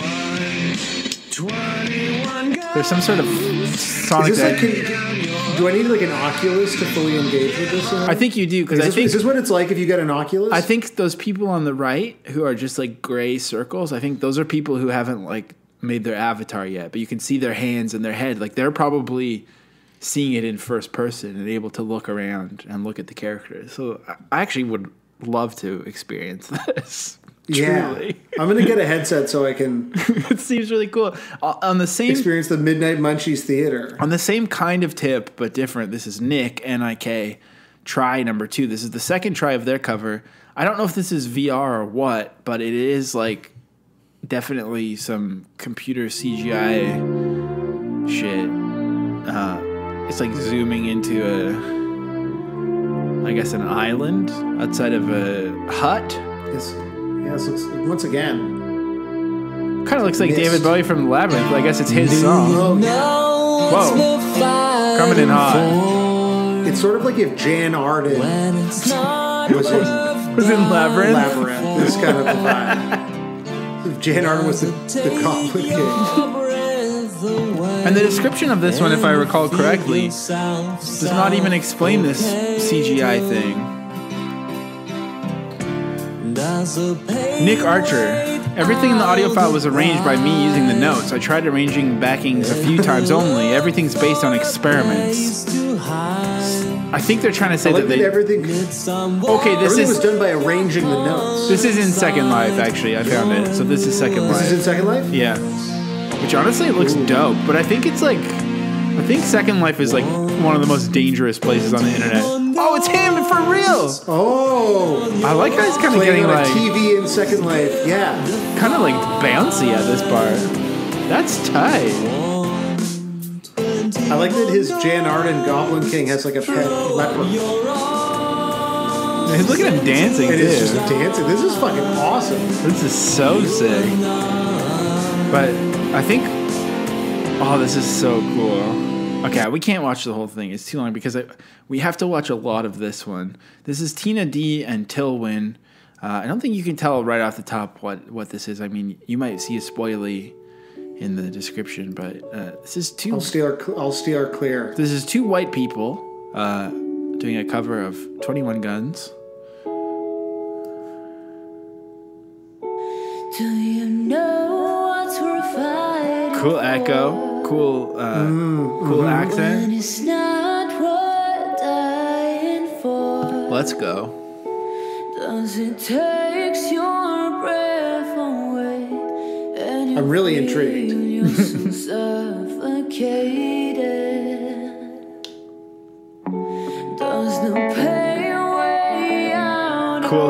Cool guitar sounds. Okay. Great filming also.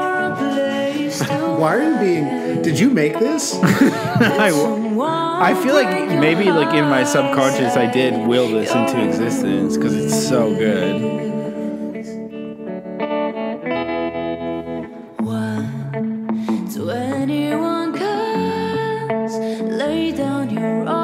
Nice. It sounds really nice, hey?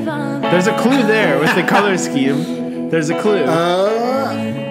There's a little clue. What's about to happen? What do you think's about to happen? I'm nervous because I can only imagine one thing happening here.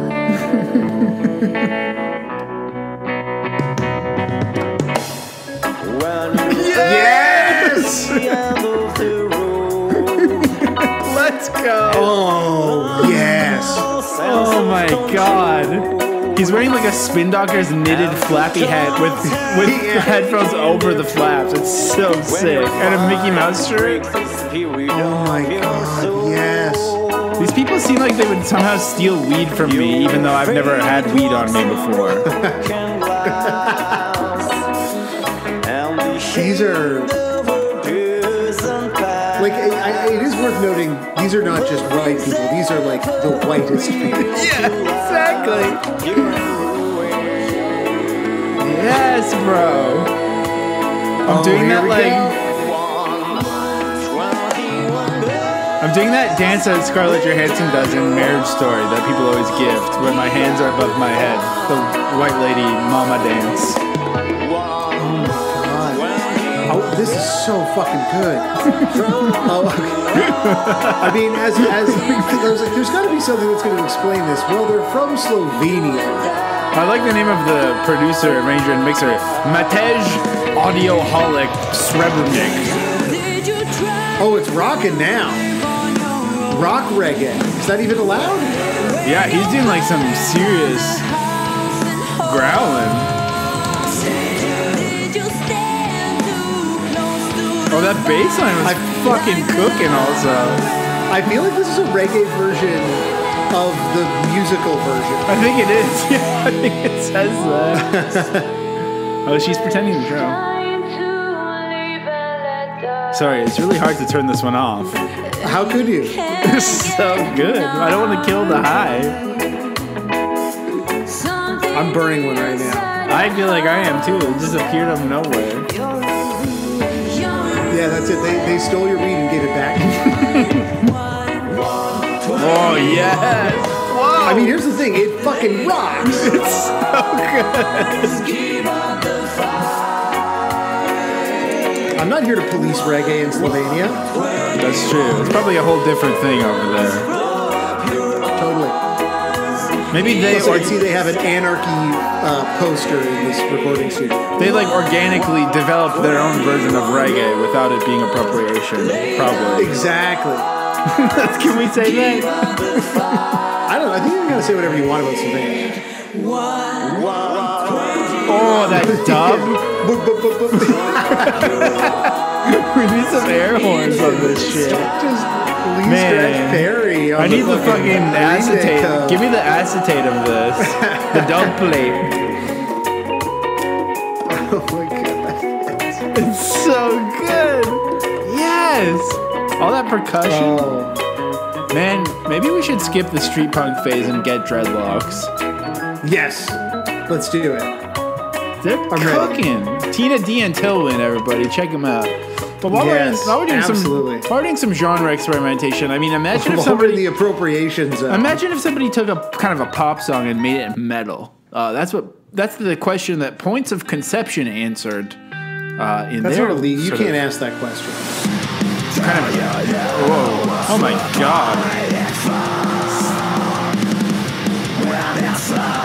Some kind of auto-tune underneath, dude.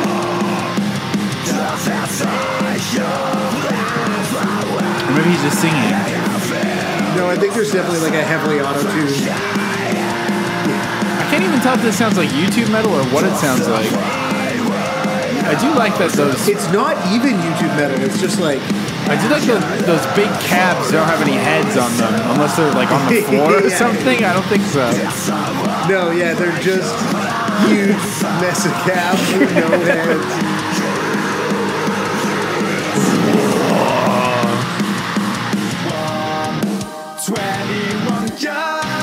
I think like they should just, if you try to upload a YouTube video with metal in the title, it shouldn't let you. Like I'm sure that because I'm sure there are banned words on YouTube for titles of videos. Like, what do you think some of them might be? Some of the banned words, if you were to guess. I don't know, man. Out loud. I couldn't tell you. Couldn't tell you. You know what? What the fuck? We're in the second half of the show. No one's listening. I hate this one so much. This shouldn't be allowed on the fucking internet, man. I was gonna agree with you, and I was gonna side with you, and then I found Green Day 21 Guns metal version. And this one might make them all we found that worthwhile. prog metal. This one, the Italian. That's prog true. brothers. That one was good. This is Lars Bjornen. That's not real. And look how he's like on a farm, and he's not fucking around. Lars Bjornen. I mean, he's already just like chugging along, and he's just like a scrawny little nerd in a field. Just a nerd in a field. Okay, see, wow. He starts doing some like sweep picking and stuff. I mean, I think he just saved metal. I think that's it. This is like literally like Bill and Ted metal that he's playing. Yeah, totally. Wow, Lars Brilliant is Wild Stallions. Also, hey guys, how are you? Thank you so much for watching. I really appreciate it. Today is a good day because we just passed 300 subscribers, which I think is amazing. I'm so glad that you guys like it. I'm thinking about maybe making a gear video. I think it's smart to try new things in my videos as well. Let me know what you think, folks. Thanks again. I'll see you later. Bye. He's so cute. And his frets also, are... he's over 1,000 subscribers his now. frets are screwed. Phillips head screws. Lars Bjornen. He's a fucking badass. And then look at this. Yes, bro. Oh. It's literally impossible. My bro, dude. It's actually... Me too. I wish I lived on the farm with him. Just to be farm, yours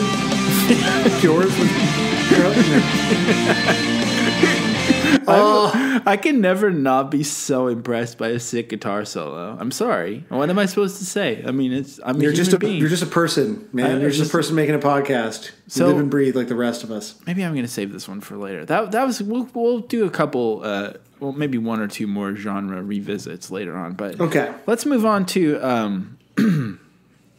where am I here? 21 Guns cover English 2. A lot of like second takes being put on here, I think. But I love this one. These guys are all wearing like I think food delivery jackets. Yeah. The explosions in the sky intro makes them all epic. This is uploaded by Chanatip Kamhang. There's no and they're all wearing different, it looks like delivery, because they all kind of look like the Skip the Dishes thing. But I also love the vocals being recorded like just into the phone and then adding auto-tune. It sounds so crazy. There's so much like digital artifacting, but the music video is sick. Hey, you guys, this is a flawless music video. They got a nice gimbal, it looks like real smooth movements here. This is fucking awesome. It's like I think the audio recording wasn't probably the quality that they wanted, so they just like worked on it in post forever. To the point where I feel like this could be like a new trend of sound to like use a raw iPhone recording and then just edit the shit out of it. Ooh, totally. The jackets are all so fresh. Like this dude's just like bright orange. Shoppy food on it. It has like some like I would 3M strips. I could definitely see someone cooler than both of us wearing this. Wear it. I don't think I could wear it. I could like wear it at home, but I don't think I would have the guts to wear it outside. But this guy has a sick mustache too. There you go. I think you're ready. So it just keeps switching guys and switching. They all have. This guy's shirt says "grab," by the way. Just for I mean, not watching it. Is there ever a time when they all sing together? It looks like maybe. Oh, there's a photo of them together. It's so cute. I love these guys, man. That's these are my guys. That's so tight. All right, up next, this one is uploaded by 5 Russ with 3 S's. And this one really plays into kind of the war vibe of the song. Now, will it matter that I haven't seen Russ's one through? Pretty good. And also when it was only 2 S's at the end of the name. So as you can see with the image that accompanies this, it's really leaning into the war theme. It says 21 Guns Power, and this is written in like I think Danzig font maybe. What the fuck? There's like it's almost impossible to describe this. It is so... There's so many logos and stuff on here, and it says Green Day. And it says Consortium Helling Timber Burhead, and it says 21 Guns Power may be at the end of a gun, but sometimes it's also at the end of the shadow or the image of a gun. So that's already a lot to chew on. It's like those are some deep thoughts to be sharing in this already incredibly compelling but baffling image. Yeah, like how do you even make this? Is one of those things where we see sometimes where I like don't know how you would make this on purpose. I know. Like it looks like it's like impossible to even describe what it looks like. It has no precursor in media. Yeah. There's nothing that this looks like other than itself. So there's like a precursor to this like a Gulf War photo. Like it looks like it's from the 90s. And then which Green Day logo is that? Is that like Minority era Green Day? It's like kind of a generic... I think, or maybe that is on the trilogy. Okay, but it looks like a back patch that's been photoshopped around and sort of put over top of the Gulf War photo. And then you have two logos, one of which I think is like the medical, like medicine logo, right? We Sing is the karaoke app he must be using. That must be it. Okay, We Sing is the watermark. But that's on top of a medical. The little medical winged snake logo. And then you've got... I think that medical logo is what he's superimposed on top of as well, because it has the same text in the ring. Right, okay. But it looks much more like militaristic in his photo. He's spammed the comments with his own vibey take. Power may be at the end of the gun, but sometimes it's also at the end of the shadow or the image of a gun. I mean, let's really think. And again, all in the Danzig font. It's so sick. It's so fucking sick. 5 Rusts. So Five sick. Russ, man. He's also covered. A few Russes to my god, there, he's covered Engelbert Humperdinck. He's covered The Darkness. He's covered King Diamond. He's doing it all. 5 Russ is killing it on here. But 5 Russ. It's not. There's not very much. Oh, so actually, some of the other war theme songs have similar statements. But yeah, shout out to 5 Russ. Now, I wasn't sure. Now, just for the record, that is, in fact, and I knew this. In fact, not an original 5 Russ quote, but a very famous quote from Jean Genet, who you and I both know is a French novelist, playwright, poet, essayist, and political activist. Well, I was testing the listeners, actually. So. Yeah. So a very famous. That's so funny how.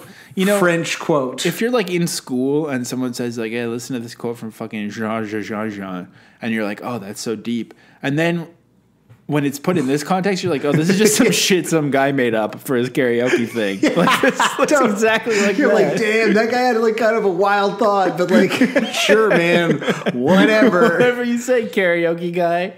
Yeah. Speaking of being sketchy. A lot of like images of that quote over like mystic landscapes and stuff. If you Google image search, it's pretty sick. Speaking of being sketchy with politics, I wasn't sure if I should play this one or not due to the times nowadays, but I'm going to play it. But this is an interesting thing about, last Green May we talked about satire and about ideas and how when you're a global band, how your ideas can change and move around. Well, this is... the Institute of Military Conductors in Russia. So this is the Russian military covering. So this is you supporting. I just want to make this clear. You picked this song, and I'm turning away. We don't have to. We can separate the art from the artist, I think. But true. This is the Russian military. Yeah, we know most people. I mean, the Russian military is mostly conscripts. Yeah. A lot of coughing though, kind of disrespect. Or just edit the video. I mean, before you upload it. Just edit the front. We didn't need all that coughing. Or if you can't edit 14. It, start filming later. Yeah. It's very obvious you were too early. It's so nice though.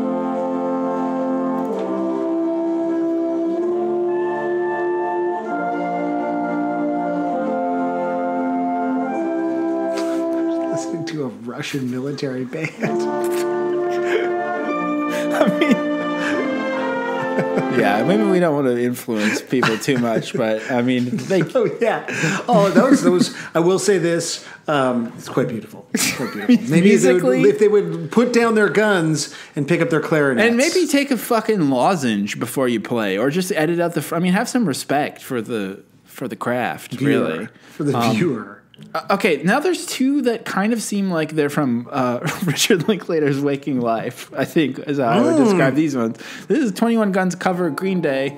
This one in particular, incredibly out of tune guitar. Full Linklater. Ought to start really blowing my high school mind right now. I'm so angry that he's so good in First Reformed because I don't like him. This is Fred Fan is the name of this person. Who doesn't like Ethan Hawke? Oh, and this was uploaded...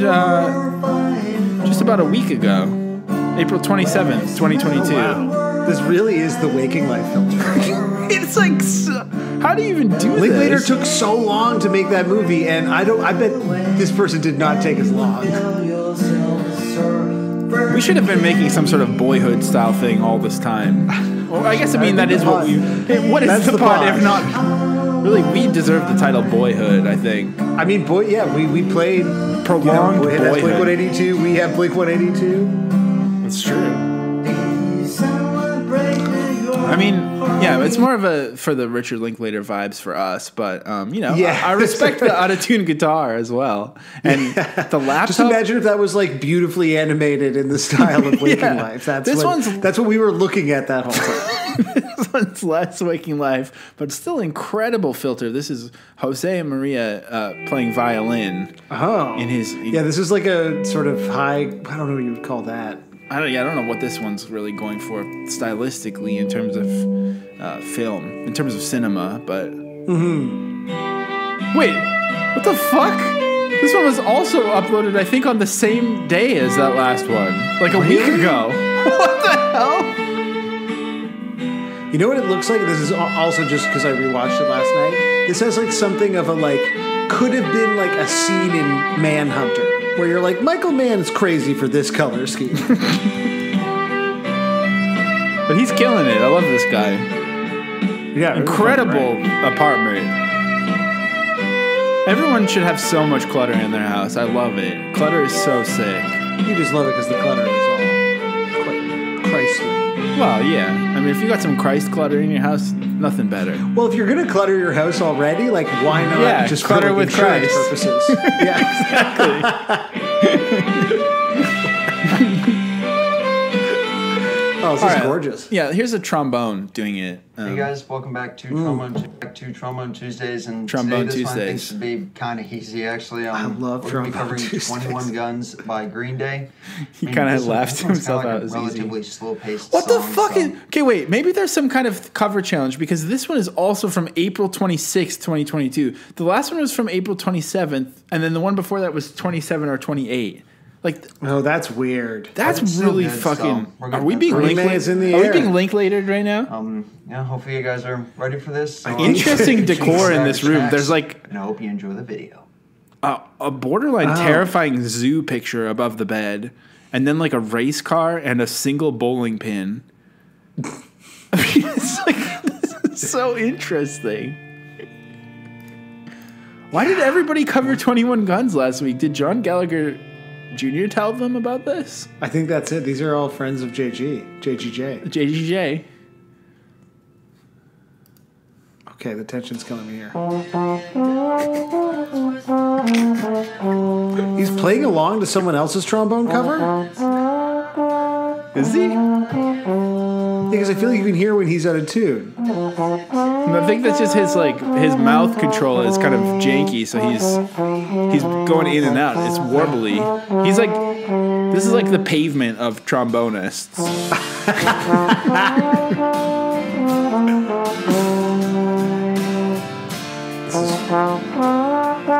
Quite terrible. It's so good. Man, this is awesome. the last week of April is a magical time for Green Day fans. They all go on, of all ages, of all stylistic choices, they all cover. Oh, this is so good. Also, how is it 7 minutes long? You know. I guess there was like Oh, a he bit of talks an at intro the end? there. And I think for next week we'll be jumping to another childhood favorite of mine. That is Behind Those Hazel Eyes by Kelly Clarkson.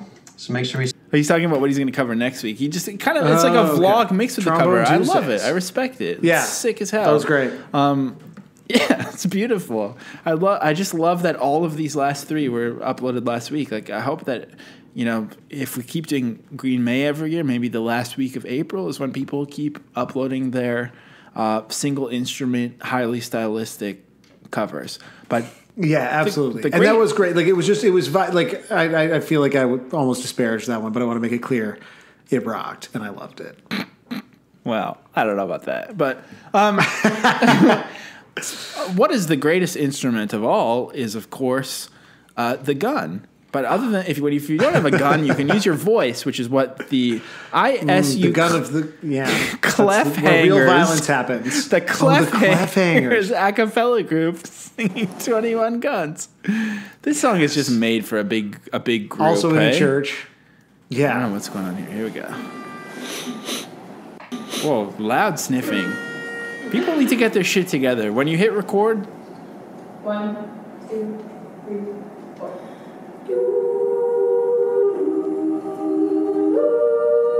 Whoa. This is so vibey.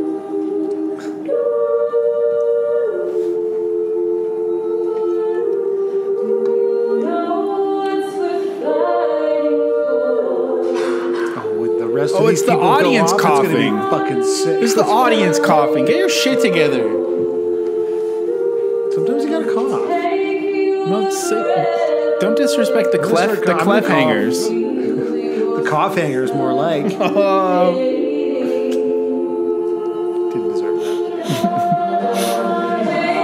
I think the person filming is sniffling, maybe. Someone doing cocaine in here? What the fuck? It's all I can hear, and this is so beautiful.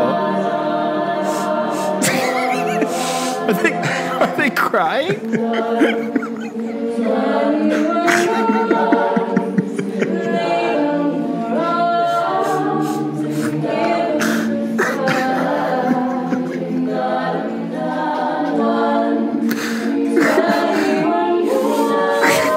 What is that? What the fuck?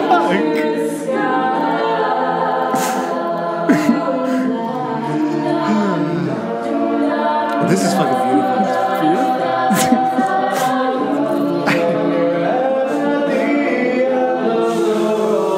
No one's commenting on the sniffles. It's like they're crying from it. All I can hear is the sniffles. Listen to that.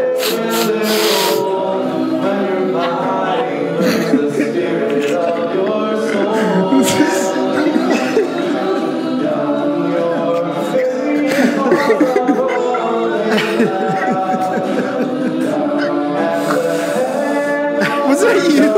I honestly heard the whole time, man. It's been me the entire time. That's it, really? No, it was someone else at the beginning. There was like one sniffle. I thought that and you was reacted real. so much to it that I just spent the last 2 minutes sniffling. Oh my god, I was like dying. I thought this was a real thing. Oh, there was like one cough and one sniffle, and then I started sniffling, and I thought you knew that I was doing it, and then I realized that you didn't realize it was me, and then I started to cry laughing because I was like, "How do you not realize that it's me?" Like I was sniffing for like 10 seconds. I thought that someone, honestly, I thought they were singing so quiet that the gain had to be really loud, and then that's because when you were like, no one is commenting on the sniffling, it's all I can hear. Oh my god. Here's a virtual choir, Broadway shots. It's like 1 billion fucking people on this. Oh my god. A lot of shots. Did you just sniffle again? Yeah, now it's Do you know now it's just a habit. Are you doing coke over But now I'm thinking about breathing a lot, which is really...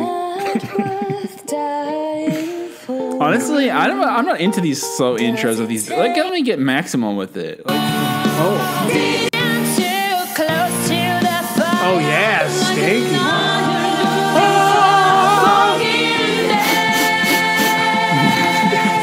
Are they sniffling?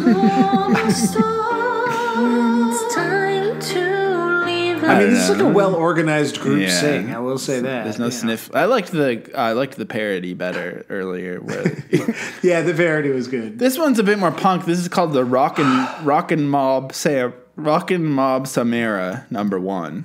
We all know about that. Yeah, this. Oh. I mean, there's all. Is this like where they just tell everyone to show up and let's fucking rock out and play the same? This looks like when it was like all the Italians played the Foo Fighters. Yeah, that set a really bad precedent in the culture. People started just doing that shit all the time. I'll be honest, this is fucking great.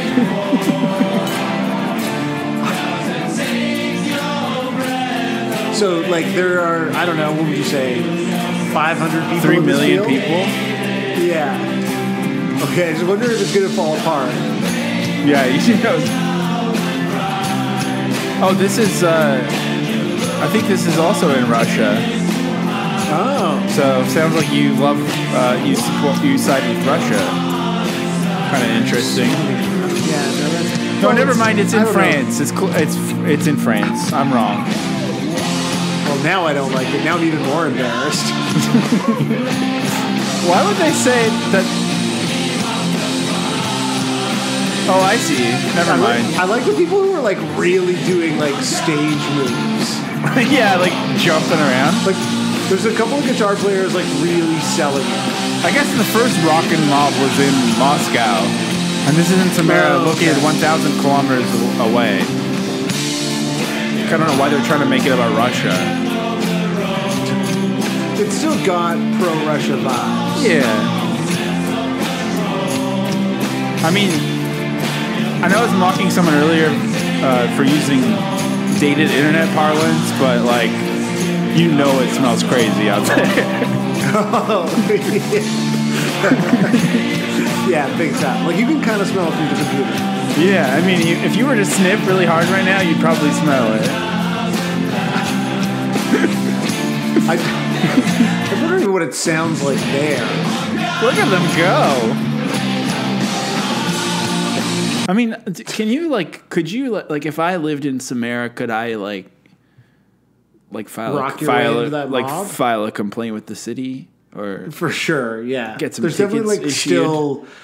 There's a lawsuit that has been winding its way through. There's borderline Samara for there's borderline 5 years. trucker convoy vibes with these rock things. Oh, I would not feel safe going out to get groceries or walk my dog with these rockers about. Okay, I think we're gonna watch a bunch of little kids now. Oh, this one. Okay, this one is incredible. This one is 10 minutes long.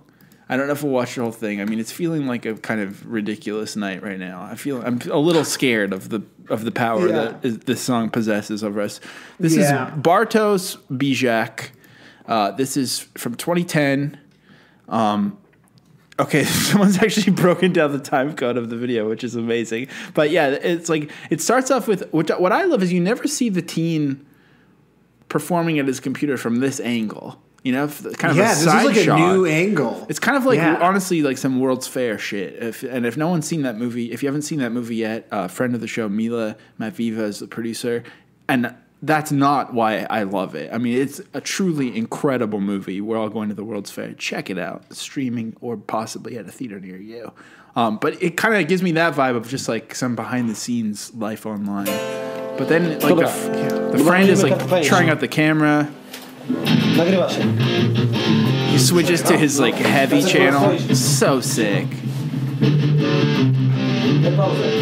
Yeah, this is awesome. Friends on the bed now. I think the modem is like in the middle of the floor, beside the bed, where it's gonna instantly get crushed. On some like real soft looking red carpet.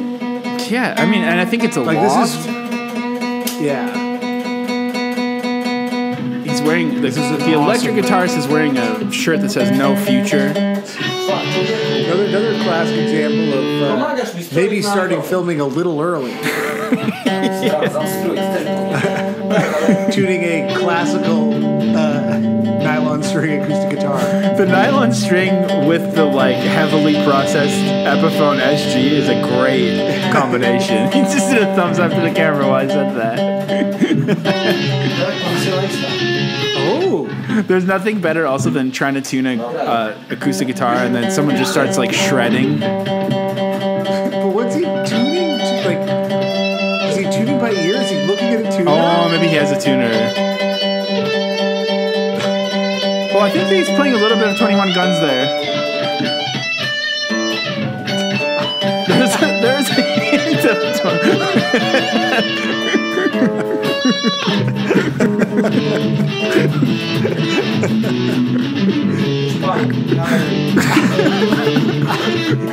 This is so insane.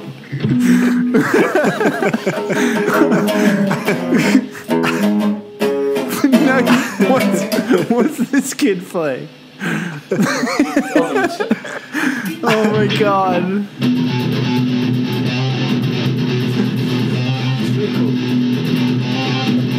When kids learn how to shred like that, they always like. I'm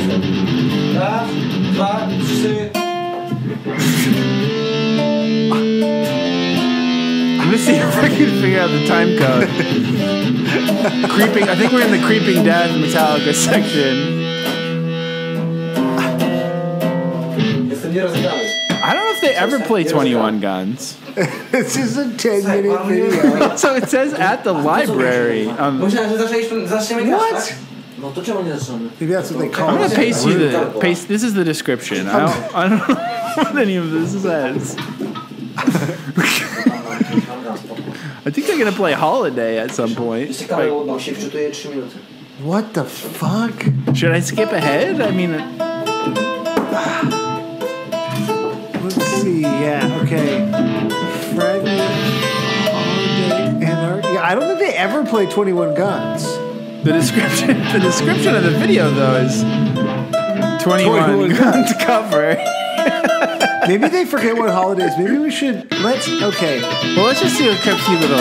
I like to check in with the boy. Oh, he leaves. This is so good. Oh my god! What a gift. Oh, here we go. Oh, they nailed the intro.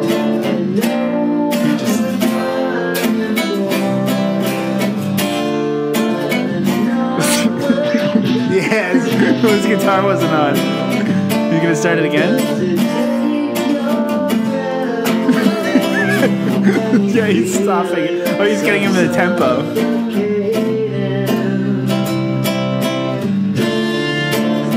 Oh, yeah. Oh my god, this is my favorite.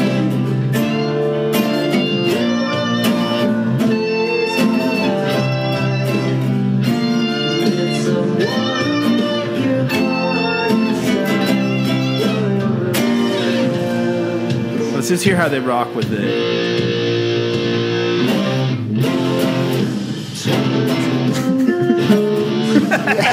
Yes! Oh, wow. I feel like I'm returning home when I watch shit like this. I just feel like I'm being greeted with a warm hug. Thank you so much to these boys. That's, Bartosz. Yeah, that's just parts of our brain just shutting down. All right, this is 21 Guns cover by 7 Stars featuring C. Pallel, Battle of the Bands 2022. Oh, my wow. God. Maybe this is from last week. Was this also from the end of April? Oh, I really hope so. Oh, boy, do I ever hope so. Yep, April 14th. This is the Shalom English Academy, Pallel. Okay, so everyone here is much shorter than I expected because they are children. They're so little. And there's so many of them, and they had to go like mega widescreen to fit all these tiny kids in here. Yeah, that's the other thing is it's incredibly widescreen like video. It's so. And they're playing like in front of the school, I think. No sniffling, no bullshit at the start. No.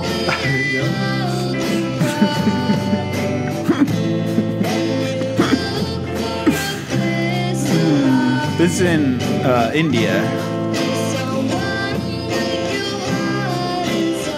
This is fucking awesome. It's so good. It looks fake. I know. Like it's just so charming. It looks like something like a Wes Anderson movie. I absolutely love how they didn't kick in any distortion. It's just the piano started playing a little bit more. It's classy.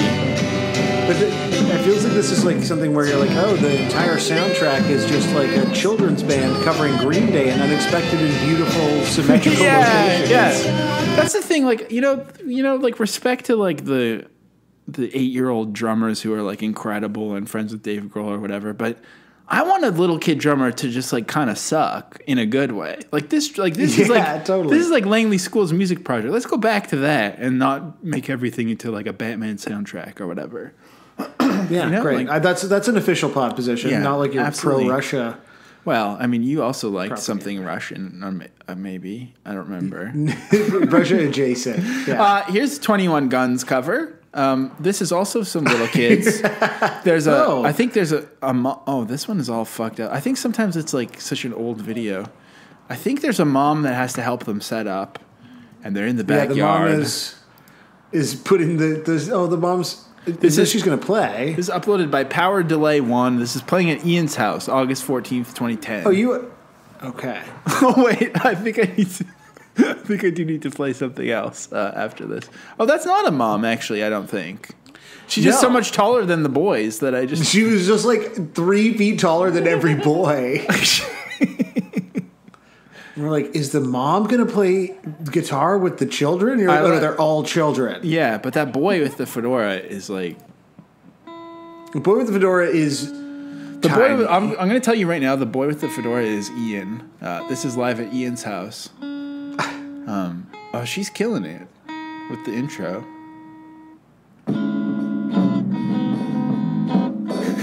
I like when the bass player just...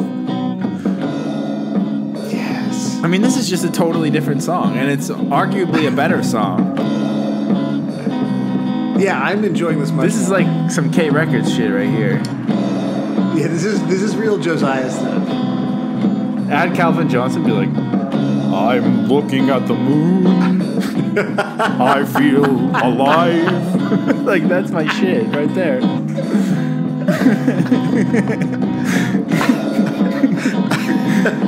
So I just wanted to really, once again, like the sniffles, hearing that on my side, I was like, oh yeah, like it's not for me, but I know people who love this stuff. Well, there we go. Yeah, that's when it switches. He starts being like, pow, kapow. He starts doing like spoken word. So, I mean, I don't know if this is about that or not. I kind of think I like it, but I don't know if Ian intended to be playing the song. All I know is that Power Delay 1 channel, one of the only other videos on it is called Ian's Statement, and it's 30 seconds long. So let's hear Ian's. Let's find out what Ian has to say. Hey, what's up? Me, Ian from Power Delay. Saw some of you guys posted some things how we made our song. It's a bit, tricky, I guess, for, some dudes can't make up any lyrics. We didn't. We just play. We can't find a singer. We're gonna save money to get some microphones, see if we can sing. So, rock hard. See you guys. I'm sorry, what? What was that? I'm sorry, Ian, what was that statement? What did you just say? Hey, what's up? Me, Ian from Power Delay. Saw some of you guys posted some things how we made our song. It's a bit, tricky, I guess, for, some dudes can't make up any lyrics. We didn't. We just play. We can't find a singer. We're gonna save money to get some microphones, see if we can sing. So, rock hard. See you guys. Oh my god!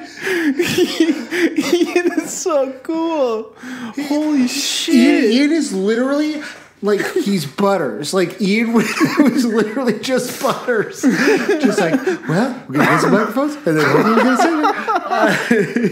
It was like Jack McBrayer and Butters. Like, just... Oh, my God. Oh, my Lord.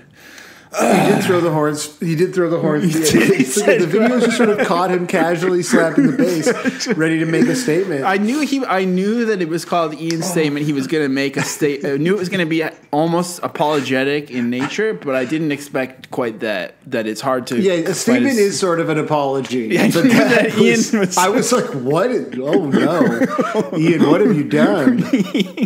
They just don't have a singer yet. Yeah, well, they're going to pay for microphones, so rock on. This band is called Limit, all caps, and then Less in lower caps. It's kind of an interesting stylistic choice. And it looks like this gal is in prison. So I am going to be sniffling now. Just this is me. I'm sorry. Oh my God, she's been in prison for a long time. I don't think any of these people have been to prison. When it's not worth Well, it's kind of like a jaunty tempo for. Yeah, it's very Great Big Sea. Oh, this is her last day. Oh, that's good. She wrote "I Love You" on the prison wall too. Oh. Let's go. There's like that guy's like 30, the drummer. Yeah. Well, they all look really haunted. This is Video Team Leo Band, 21 Guns. That's all I really know. Okay. There's no, to the end of the some road. context here. Oh, this kid rules though. It's so tight. He has like way too much swag.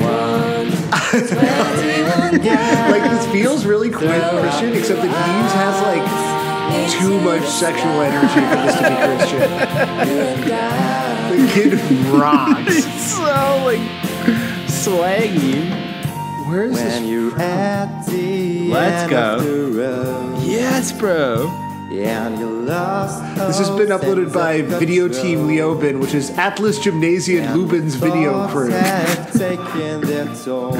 When your mind breaks the spirit of your soul. I love that kid.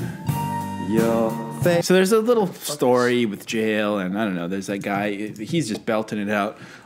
They're Austrian. That guy kind of had similar energy to this next one, which is a band in suits playing their, I think, junior high grad, or maybe high school. The singer, like, there was a video that I was gonna play that I didn't, where they apologized for not knowing their stage presence yet. This singer knows his fucking stage presence. I'm gonna tell you that right now. You know what's worth fighting for. Oh yeah, good like sort of microphone engagement. Yeah, just wait though. So this is uploaded by J Rin Films, 2014. Oh, new angle. Second cam. Someone's got the GoPro. Someone's got the knockoff GoPro there. And what's weird to me, I thought are they performing for parents or students? It's hard to tell because there's a little towhead in the foreground who looks young, but otherwise everyone looks older. I don't know. Let's see where Mike's off the stand. Oh yeah. Oh yeah, out. Baby. They're in Finland.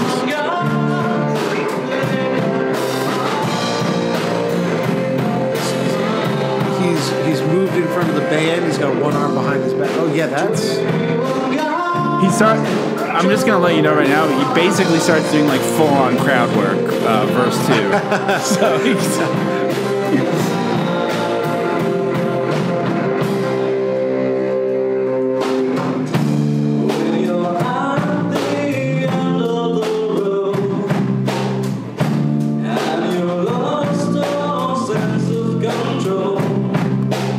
He starts walking around. Oh, see, like he goes away. He like leaves the Why is he doing that? What are you doing? Do you think he started walking and then halfway was like, "What am I doing?" But I want to know, how deep does he go? The bass player's gonna start hanging from the rafters. Yeah.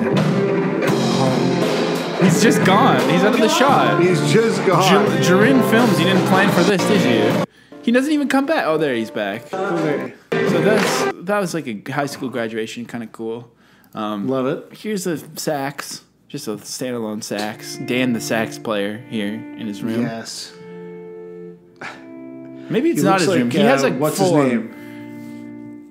I don't know. Fucking Freaks and Geeks. Oh yeah, Sam. Yeah, he looks like Sam. Like this is like a 16-year-old boy playing in this fucking smooth Kenny G shit right here. Oh yeah.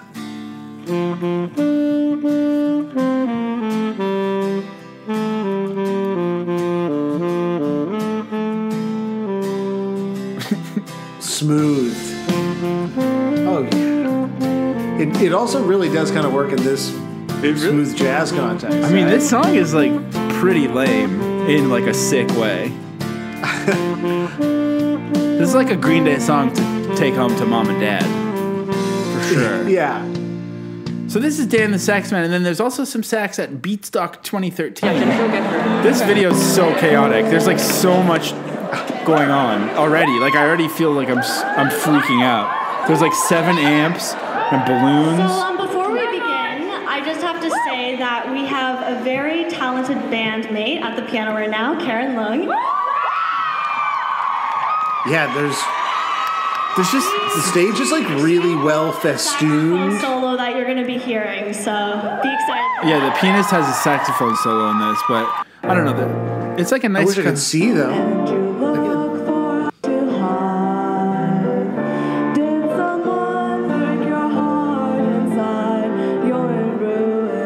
Yeah, this is my shit though, for sure. Yeah. It sounds really good. 21 guns, lay down your arms, give up the fight. Yes, hitting that open E string. Sounds tight. 21 guns, throw up your I don't remember where the sax solo is, but see, the other singer girl left the stage. I think maybe a sax is. Oh, I think it's coming. 21 guns. But didn't she say the pianist was gonna do it? Yeah, she was making eye contact with the pianist. That's why I thought it was going to happen. 21 guns. How old are the people in this video? It's hard to tell, right? They seem like they could be like our age, honestly. I feel like when you meet someone who's our age, who like has their shit together, they look like this. Oh, But here I we also, go. like- Here we go. Here we But I go. also feel like it's possible they're 14. I know. Wait, someone's playing piano. Did they switch? There was a loud piano noise. Yeah, I don't. There's a lot happening in this video, man. Yes, that was worth it. Yes. Killing it.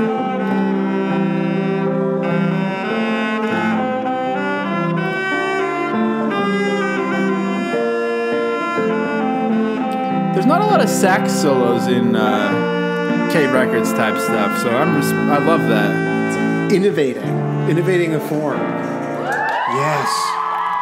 And then she goes, you know, you go whenever there's a lull, you just go back to the explosions in the sky part, and it's great. So just a couple left on this beautiful journey we've been on. What a journey, my God. I had to include this one because it's called Church Rocks, and I don't really know what it is. It says Concert Church Rocks. This is the only SoundCloud that we're playing this episode. Beautiful organ at the start. Does this guy you thinking Church Rocks? Oh, yeah.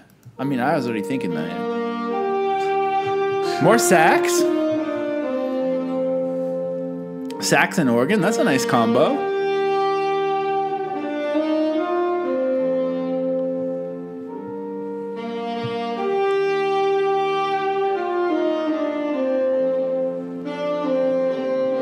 That's beautiful, actually. But like It's got me thinking Church Rocks. The art on the SoundCloud looks like it's like Coffee News, like 1997 kind of design. Some Corel Draw shit. Yeah, totally. Let's hear what happens. Let's hear when they really take it to church.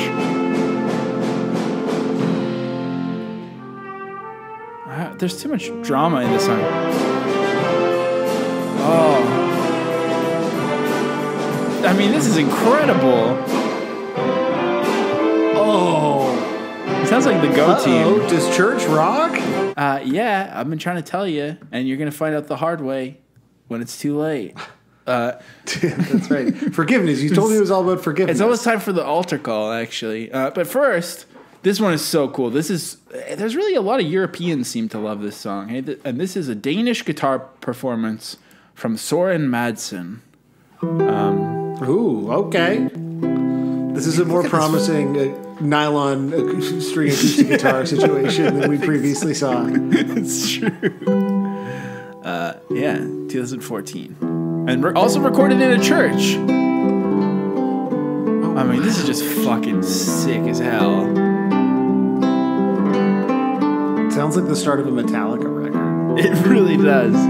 You know what? I'm vetoing the final two because this one is too perfect.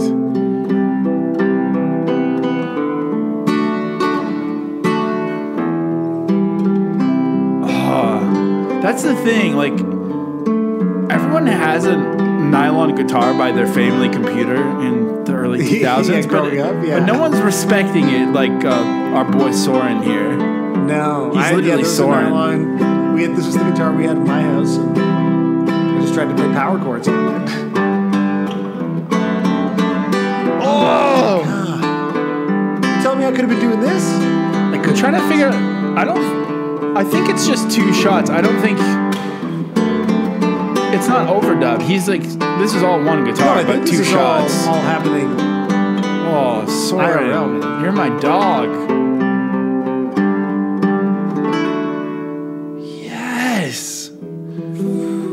Okay, well, I gotta say, I loved 21 Guns going into it. I love talking to JGJ, but this has been one of the most fun episodes I've had in a long time. I mean, what a journey. We had the sniffles, we had the giggles. Yeah. We had it all. Yeah, I haven't cried doing the pod in a minute, so I give that 21 sniffles out of 21 guns.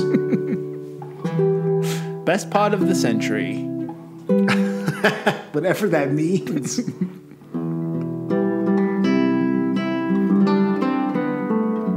We're kicking off Green May in style. I cannot believe he's here. Welcome to the show, who I want to introduce as Newsroom Jim, but it's actually John Gallagher Jr. What's up?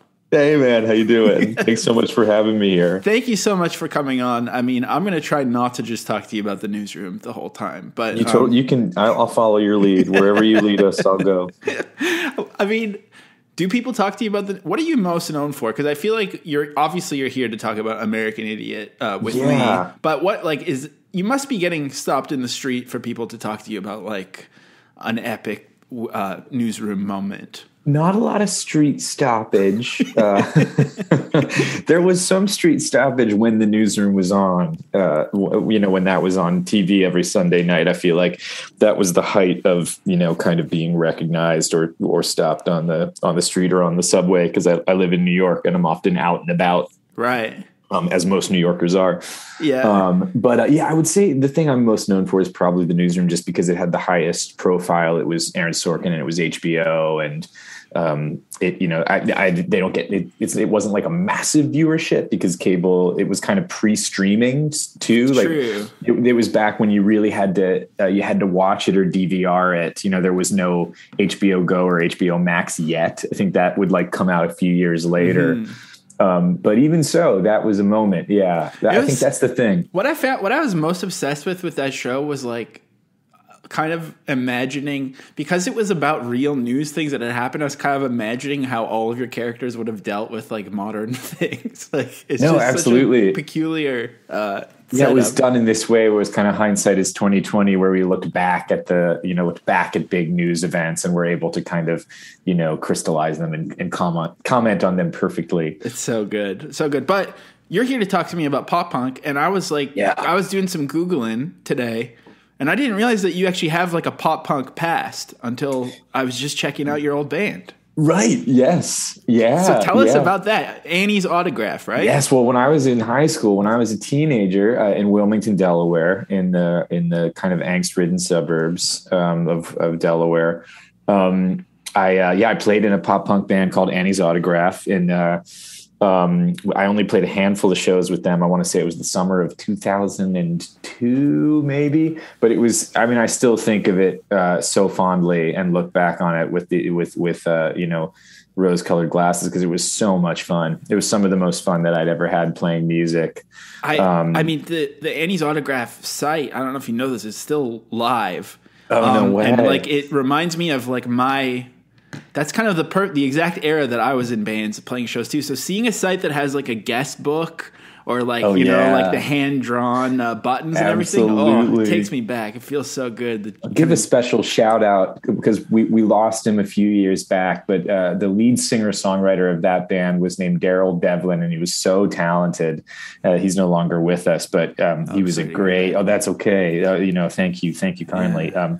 But he was amazing, so talented. One of those guys that you meet when you're a teenager and you just think this guy's an absolute superstar, amazing guitar player, lyricist, singer, played with so much passion and so much emotion. And I really, I kind of credit him in that band with getting me a little bit more into the scene. I think I had been on the fringes a little bit more before then, and had always been, I grew up in a very folk music oriented family. We listened to a lot of roots music and kind of 60s rock and roll and 70s and stuff. And it took me a minute to come around to more underground stuff. And then, that kind of blew my world open when I started playing with that band, and he started giving me records. And then that was obviously in the early 2000s. That was the era of Drive Through and, Fat Records and stuff, and all this stuff that I started listening to and following when I was a teenager.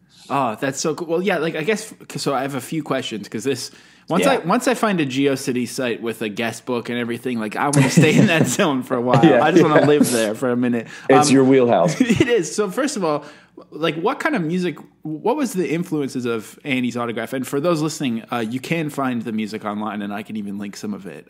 It's sick though, but it's so raw. Like I'm just curious. Oh, it's rad. What were the influences going into it? I remember Daryl listening to a lot of American Nightmare. Like I remember him citing he was way into them. Sick. And then at the time we were all really big into Brand New. That was like, they were the guys that we just thought they were so cool. They were still putting out they were on a small indie label, and they would come through the Philly, Pennsylvania, Delaware area and play kind of DIY venues, and people would go and see them. And we just thought they were the coolest. The mixture of kind of like, of melody and harmony, with like, super kind of reckless, high octane live shows, and mixing those two things together. I think that was a big thing for Daryl. And then also, the idea of putting in keys, like, of being like, no, we want to find cool synth parts and keys.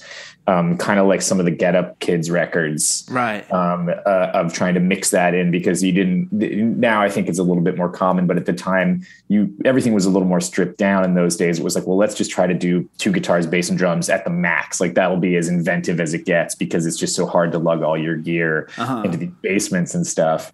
But we thought it would be cool to play with these kind of synth patches, and with this kind of old keyboard that gave it this kind of almost Cars, kind of like the Cars on steroids kind of sound. That's so cool. Oh my God. Yeah. And like I can hear all those things, but then the interesting thing is probably because, you're just kids. It also sounds really like lo-fi in the best way. It sounds really urgent, kind of. It was that was the idea, and I didn't actually play on the records, on the recordings. It was the kind of thing where I came in as a kind of Daryl used to play everything. He would play the rhythm guitar and sing, and then we had Travis Whiteside and Rich Durkee on bass and the other guitar. And I came in one summer because Daryl wanted to try just doing the front man thing and just swinging the microphone and jumping into the crowd and stuff. So I learned all of his parts. But the record, I remember them playing the record that they made, and I think they recorded it in like an afternoon. So it did have that sense of like, all right, we got a limited amount of studio time, we got to lay it down, we got to get it out there. And it was very, very emotional and very, very, urgent, as you said, is the perfect word to describe it. That's so sick. I mean, does that mean you like grew up going to shows and stuff? I grew up going to much more, like, it was actually much more tame than it sounds. Like I grew up going to see a lot of, my mom and dad took me to a lot of folk shows. Like I went to the Philadelphia Folk Festival every summer, growing up, because my parents would take me there. And so, I saw it was a fractured version of them by the time I saw them, because members had left, but I saw like a version of the band when I was a kid. And I saw Richie Havens and Janis Ian and Chris Christopherson and Buddy Guy and a lot of kind of roots music icons when I was younger. And that was kind of more, and I saw John Prine when I was really young. And so I liked singer-songwriters. And those were the kind of shows that I was kind of going to.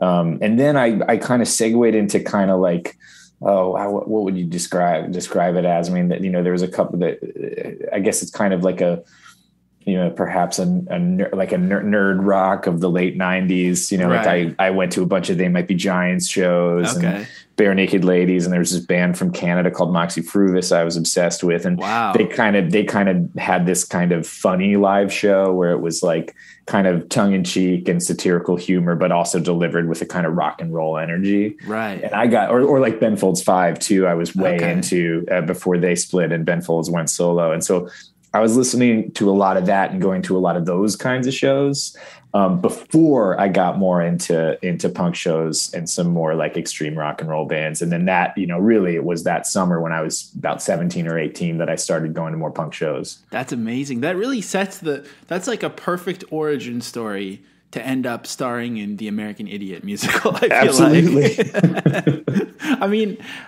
Yeah, that's because it's like it's kind of like a folk story, but then it has this like punk energy, and it's also like pretty. Maybe I'm wrong. I feel like I've never talked to like actors really. I don't know if that's offensive to say, but I feel like it's pretty camp sometimes. Sure. No, no, you're not. You're totally not wrong. But yeah, no. I mean, there's got to be some. I wrote it down because it's my favorite line. Because I've only seen the Broadway Idiot movie. But right. When you say note to self, get me the fuck out of Turd Town. Oh yes, yeah. That's such a great line. All of those lines and spoken words things that I said in the show, they came from. I want to say they came from a deluxe release of American Idiot liner notes. Oh, where really? Billy Joe had written all these kind of scribblings in these liner notes as if it was the lead character, the Jesus of Suburbia. And Michael Mayer, our director and book writer, just kind of lifted all of those and inserted them into the script to kind of tie together some of these transitional scenes. Amazing. That's so good. So, I mean, tell me about, how did you end up in that musical? Yeah, I mean, it was pretty organic. I mean, when looking back on it, I just feel like, oh my God, I totally kind of tripped and fell into this really epic show. But when I was about 20 years old, I tried out for this musical called Spring Awakening, and I got the part, and it ended up being like a 3-year journey of my life. I was a young actor that moved to New York in my late teens to pursue a career in acting. And I got cast in my first musical, which was this show, Spring Awakening. It started at a small theater in New York and ended up moving to Broadway. And it became this big sensation, and it won a bunch of Tony Awards. And we were kind of the toast of the town circa 2007. And our director, Michael Mayer, was starting to get a lot of press, and people were like, hey, this guy's directed like a successful rock musical, which at that time there hadn't really been one in a while, not since like Rent or, going back to, The Who's Tommy. It had been a minute since like a rock music had been successful enough to thrive on Broadway. And so sure enough, the rock and rollers started coming out to see the show, and Billy Joe Armstrong came to see Spring Awakening. And I was totally starstruck. I remember the night he was there. I saw him at the curtain call. He came back up into everyone's dressing room to meet us all. And I was a huge fan. I mean, I had been a fan of, Green Day since Dookie came out, like, most kids of my generation. I was in the, 4th or 5th grade, I think, when they kind of hit. But American Idiot, that record had meant so much to me when it came out in 2004. I just adored it. I loved it. I played the CD until it, skipped and wouldn't play anymore. Right. And so I was totally starstruck by him. I thought the world of him. I thought and still think that he is just, one of the great frontmans of rock and roll history, and a consummate songwriter and showman. And after Spring Awakening ended, cut to about a year later, Michael Mayer, the same director, called me up and he said, hey, so Billy Joe really liked Spring Awakening, and he's given me permission to kind of pursue making American Idiot into a stage show and do it like a musical, like a proper rock opera. And he thought you were really great in your supporting role in Spring Awakening. And so he thinks, you should play the lead. You should play this, whatever the Jesus of Suburbia character is going to turn into, you should play that guy. And I was like, okay, this is incredibly surreal and dreamlike. I'm going to take it one step at a time, but sure, I'll try that. And so we did like a workshop in the spring of 2008 where we got a cast together, and we just basically learned all of the record, and we sang through the whole record and did some of those letters and those liner notes moments that Billy had written, and kind of strung together like a story arc. And Green Day flew out from Oakland with their manager, and they just watched us perform, kind of just standing at microphones with a band behind us, just watched this young cast, play through and sing through the whole show. And that kind of sealed the deal. They were so blown away by it that they were like, go for it. Go make the musical. Let's see what happens. And so that kicked off another 3-year journey of developing American Idiot, which took me to the Berkeley Repertory Theater in Berkeley, California, kind of Green Day's old stomping grounds. Right. We premiered the show there in 2009. It was a big success. And then we moved it to Broadway in 2010. And I did it for about a year on Broadway. That's so cool. Oh my God. Yeah, it was surreal. Like, also, I mean, there's so many. It's such a like peculiar thing because you mentioned rock coming to Broadway, but then there's like you look at the American Idiot set, and there's like Black Flag posters on the wall and everything. It feels like it's kind of like taking it a step further of combining these two worlds. Definitely. Christine Jones, our set designer, she went for it. I mean, she created this incredible set that kind of felt like you were in this like, kind of epic, squat warehouse kind of DIY space, but like almost amplified, to the max with this super high ceiling and these giant walls and kind of epic endless staircases. It was a really fun playground to be on. But then in the documentary, like Donald Trump went to a show, a premiere. I still can't wrap my head around that. He was at our opening night. He came to our opening night and I think he was like, oh, what a terrific show. I don't understand what he was doing there. Apparently the word on the street is because the show begins with kind of like all of these, like these sound bites of like channels being changed on a, on cable television. And there was a bunch of sound bites, including like, this is American Idol and all of these things that would have been on TV in, circa 2004. And one of the sound bites that they ended up using was Trump saying, "You're fired," on the Apprentice. So I think he had to sign off on it. And I think he was like, oh, I gave them permission to use my voice. I better go see what the show is all about. And for some strange reason, he came to see, what is a pretty liberal minded and, anti-establishment. I mean, it's funny to say anti-establishment because, well, we were on Broadway, which is very establishment, right? But we were trying to keep the roots of of what Green Day had been going for alive. That's so amazing. Oh my God. Yeah. Just perfect. So many layers of irony. Bill O'Reilly too came to see it like 2 or 3 times. Really? Like, what is going on with these dudes? Like, have they not heard the songs? That's amazing.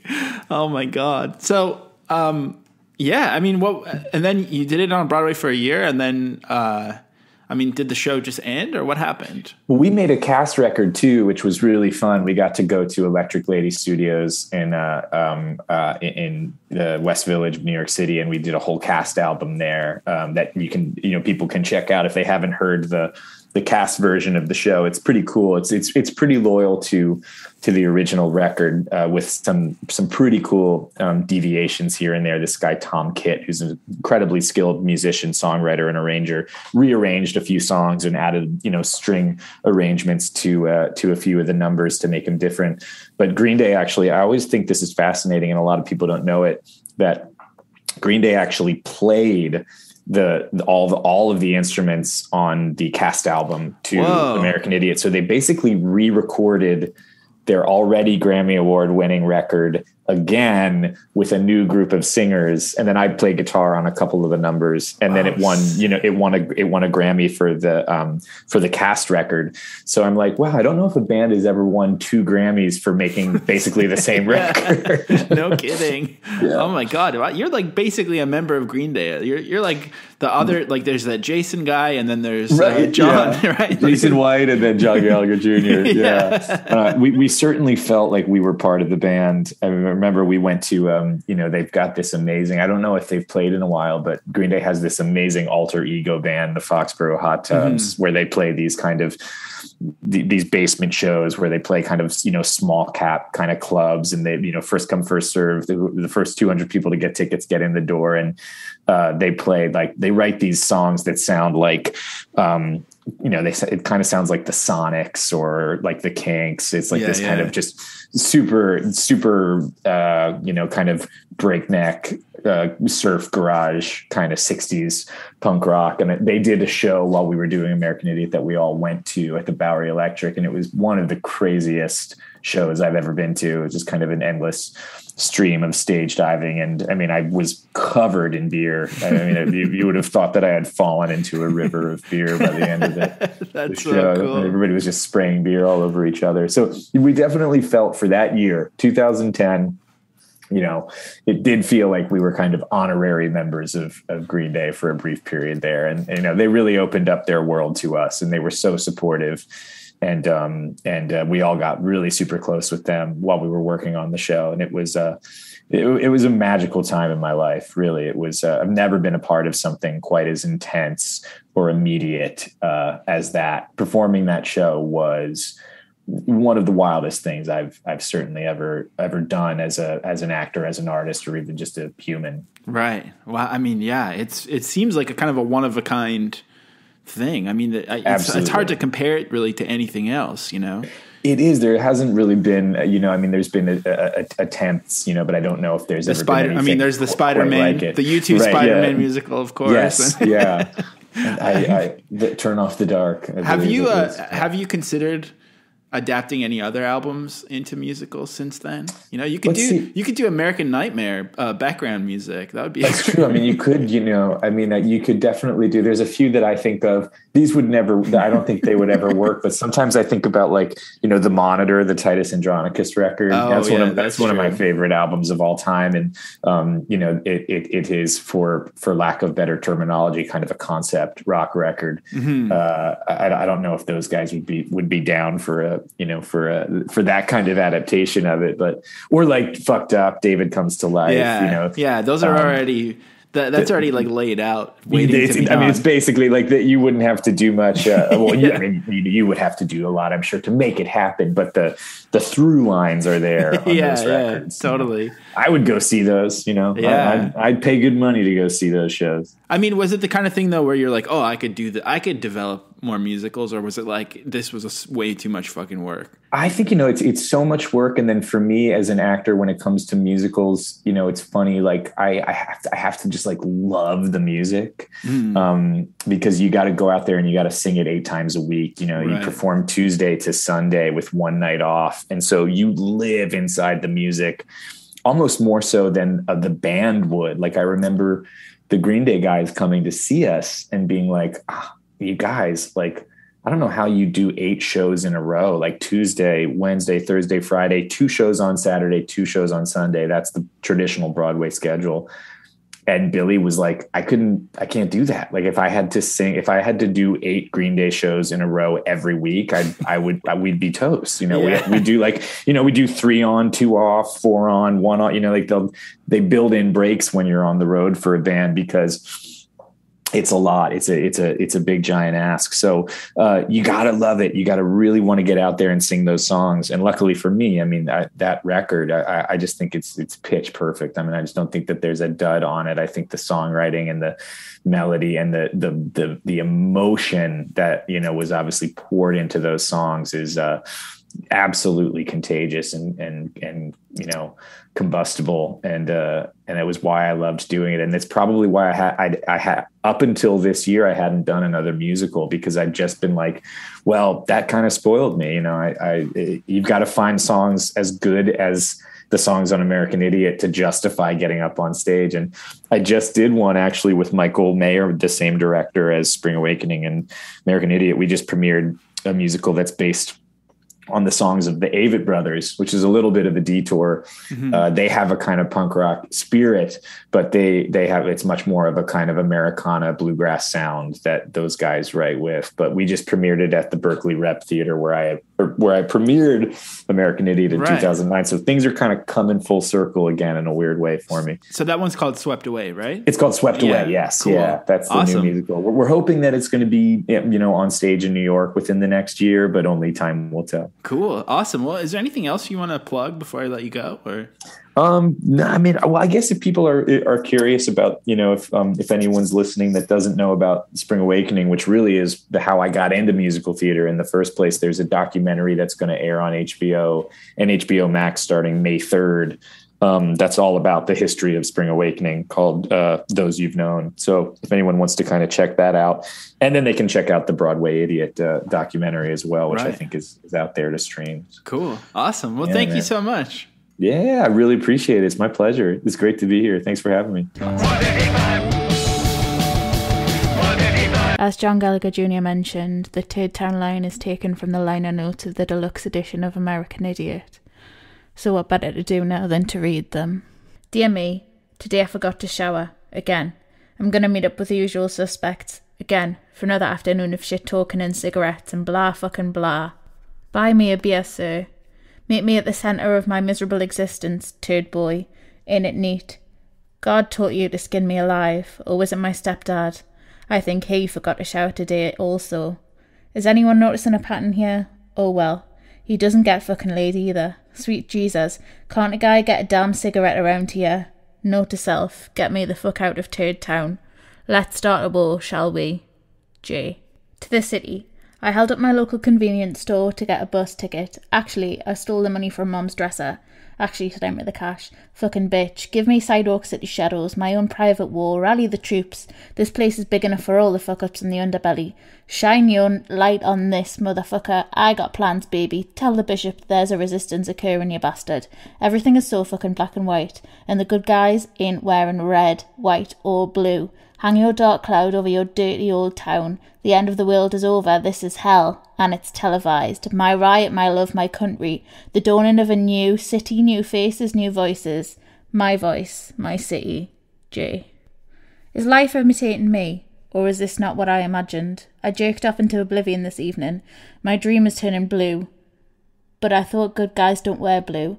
No one seems to agree on anything these days. The city, it's misting over the skyscrapers. The cement feels so damp yet pretty all at once. Is rage imitating life? I feel like a civil war, like a knife in my heart. I got an axe to grind and it's splitting my head open. No friends, no girls. I need both. I'm on the verge. J. I shot drugs for the first time today. Thank you, Jimmy. Now we're getting somewhere. Nowhere. We don't need no stinking badges. What? Who said that? This is good. My ass took a beating. I forgot to take a shower again. Holy water. I am the denial, but at least I got a friend. Mom, you were right. I did make a friend at camp. Remember when Brad, said I would never amount to anything? Well, I one-upped him. I amount to nothing. I knew you'd be proud. I got a place to stay, by the way. I'm on the couch tour from hell. I still have a few books left, so I should be fine for a while. Send my love to the 7-Eleven, and yes, I am Satan. P.S. Send money. J. My heart is like a bomb. Went to a show, house, last night. Band sucked. But she's got my mother's eyes, blue like my dreams. Good guys do wear black. She calls me Jimmy. It's better than what's-his-face. Could this be lust or the dawning? She thinks I'm full of shit, but she thinks I'm cute. Or is it the opposite? But we do agree on one thing. Good guys don't wear red, white and blue. J. Also written out in this style is the letter from What's Her Name to Jimmy, which is the Kathleen Hanna portion of Letterbomb, so I'll not read all that. Dear Dad, or God, or whatever, I stole some money from What's Her Name. Actually sent me the cash. I got a bus ticket home. I'm nothing, just like you. Too bad you'll never read this. I met the girl of my dreams. She's dead now. To me, anyway. I'm coming home in victory, arms open wide, sitting by a Greyhound toilet. Justice was served. The end of the world was hell all along. You were just too stupid to notice. That's why I love you. First stop, convenient store. I got lies to tell. Glory never felt so good. I'll buy my own beer. Thank you very much. J. P.S. Take a fucking shower. And then are all the lyrics to Rock and Roll Girlfriend by Trey Cool, which are written out like a postcard to Jimmy. And then finally, after the lyrics of What's Her Name, is a page that says, and that was that, or so it seemed. Is this the end or the beginning? All I know is she was right. I am an idiot. It's even on my birth certificate in so many words. This is my rage. This is my love. This is my town. This is my city. This is my life.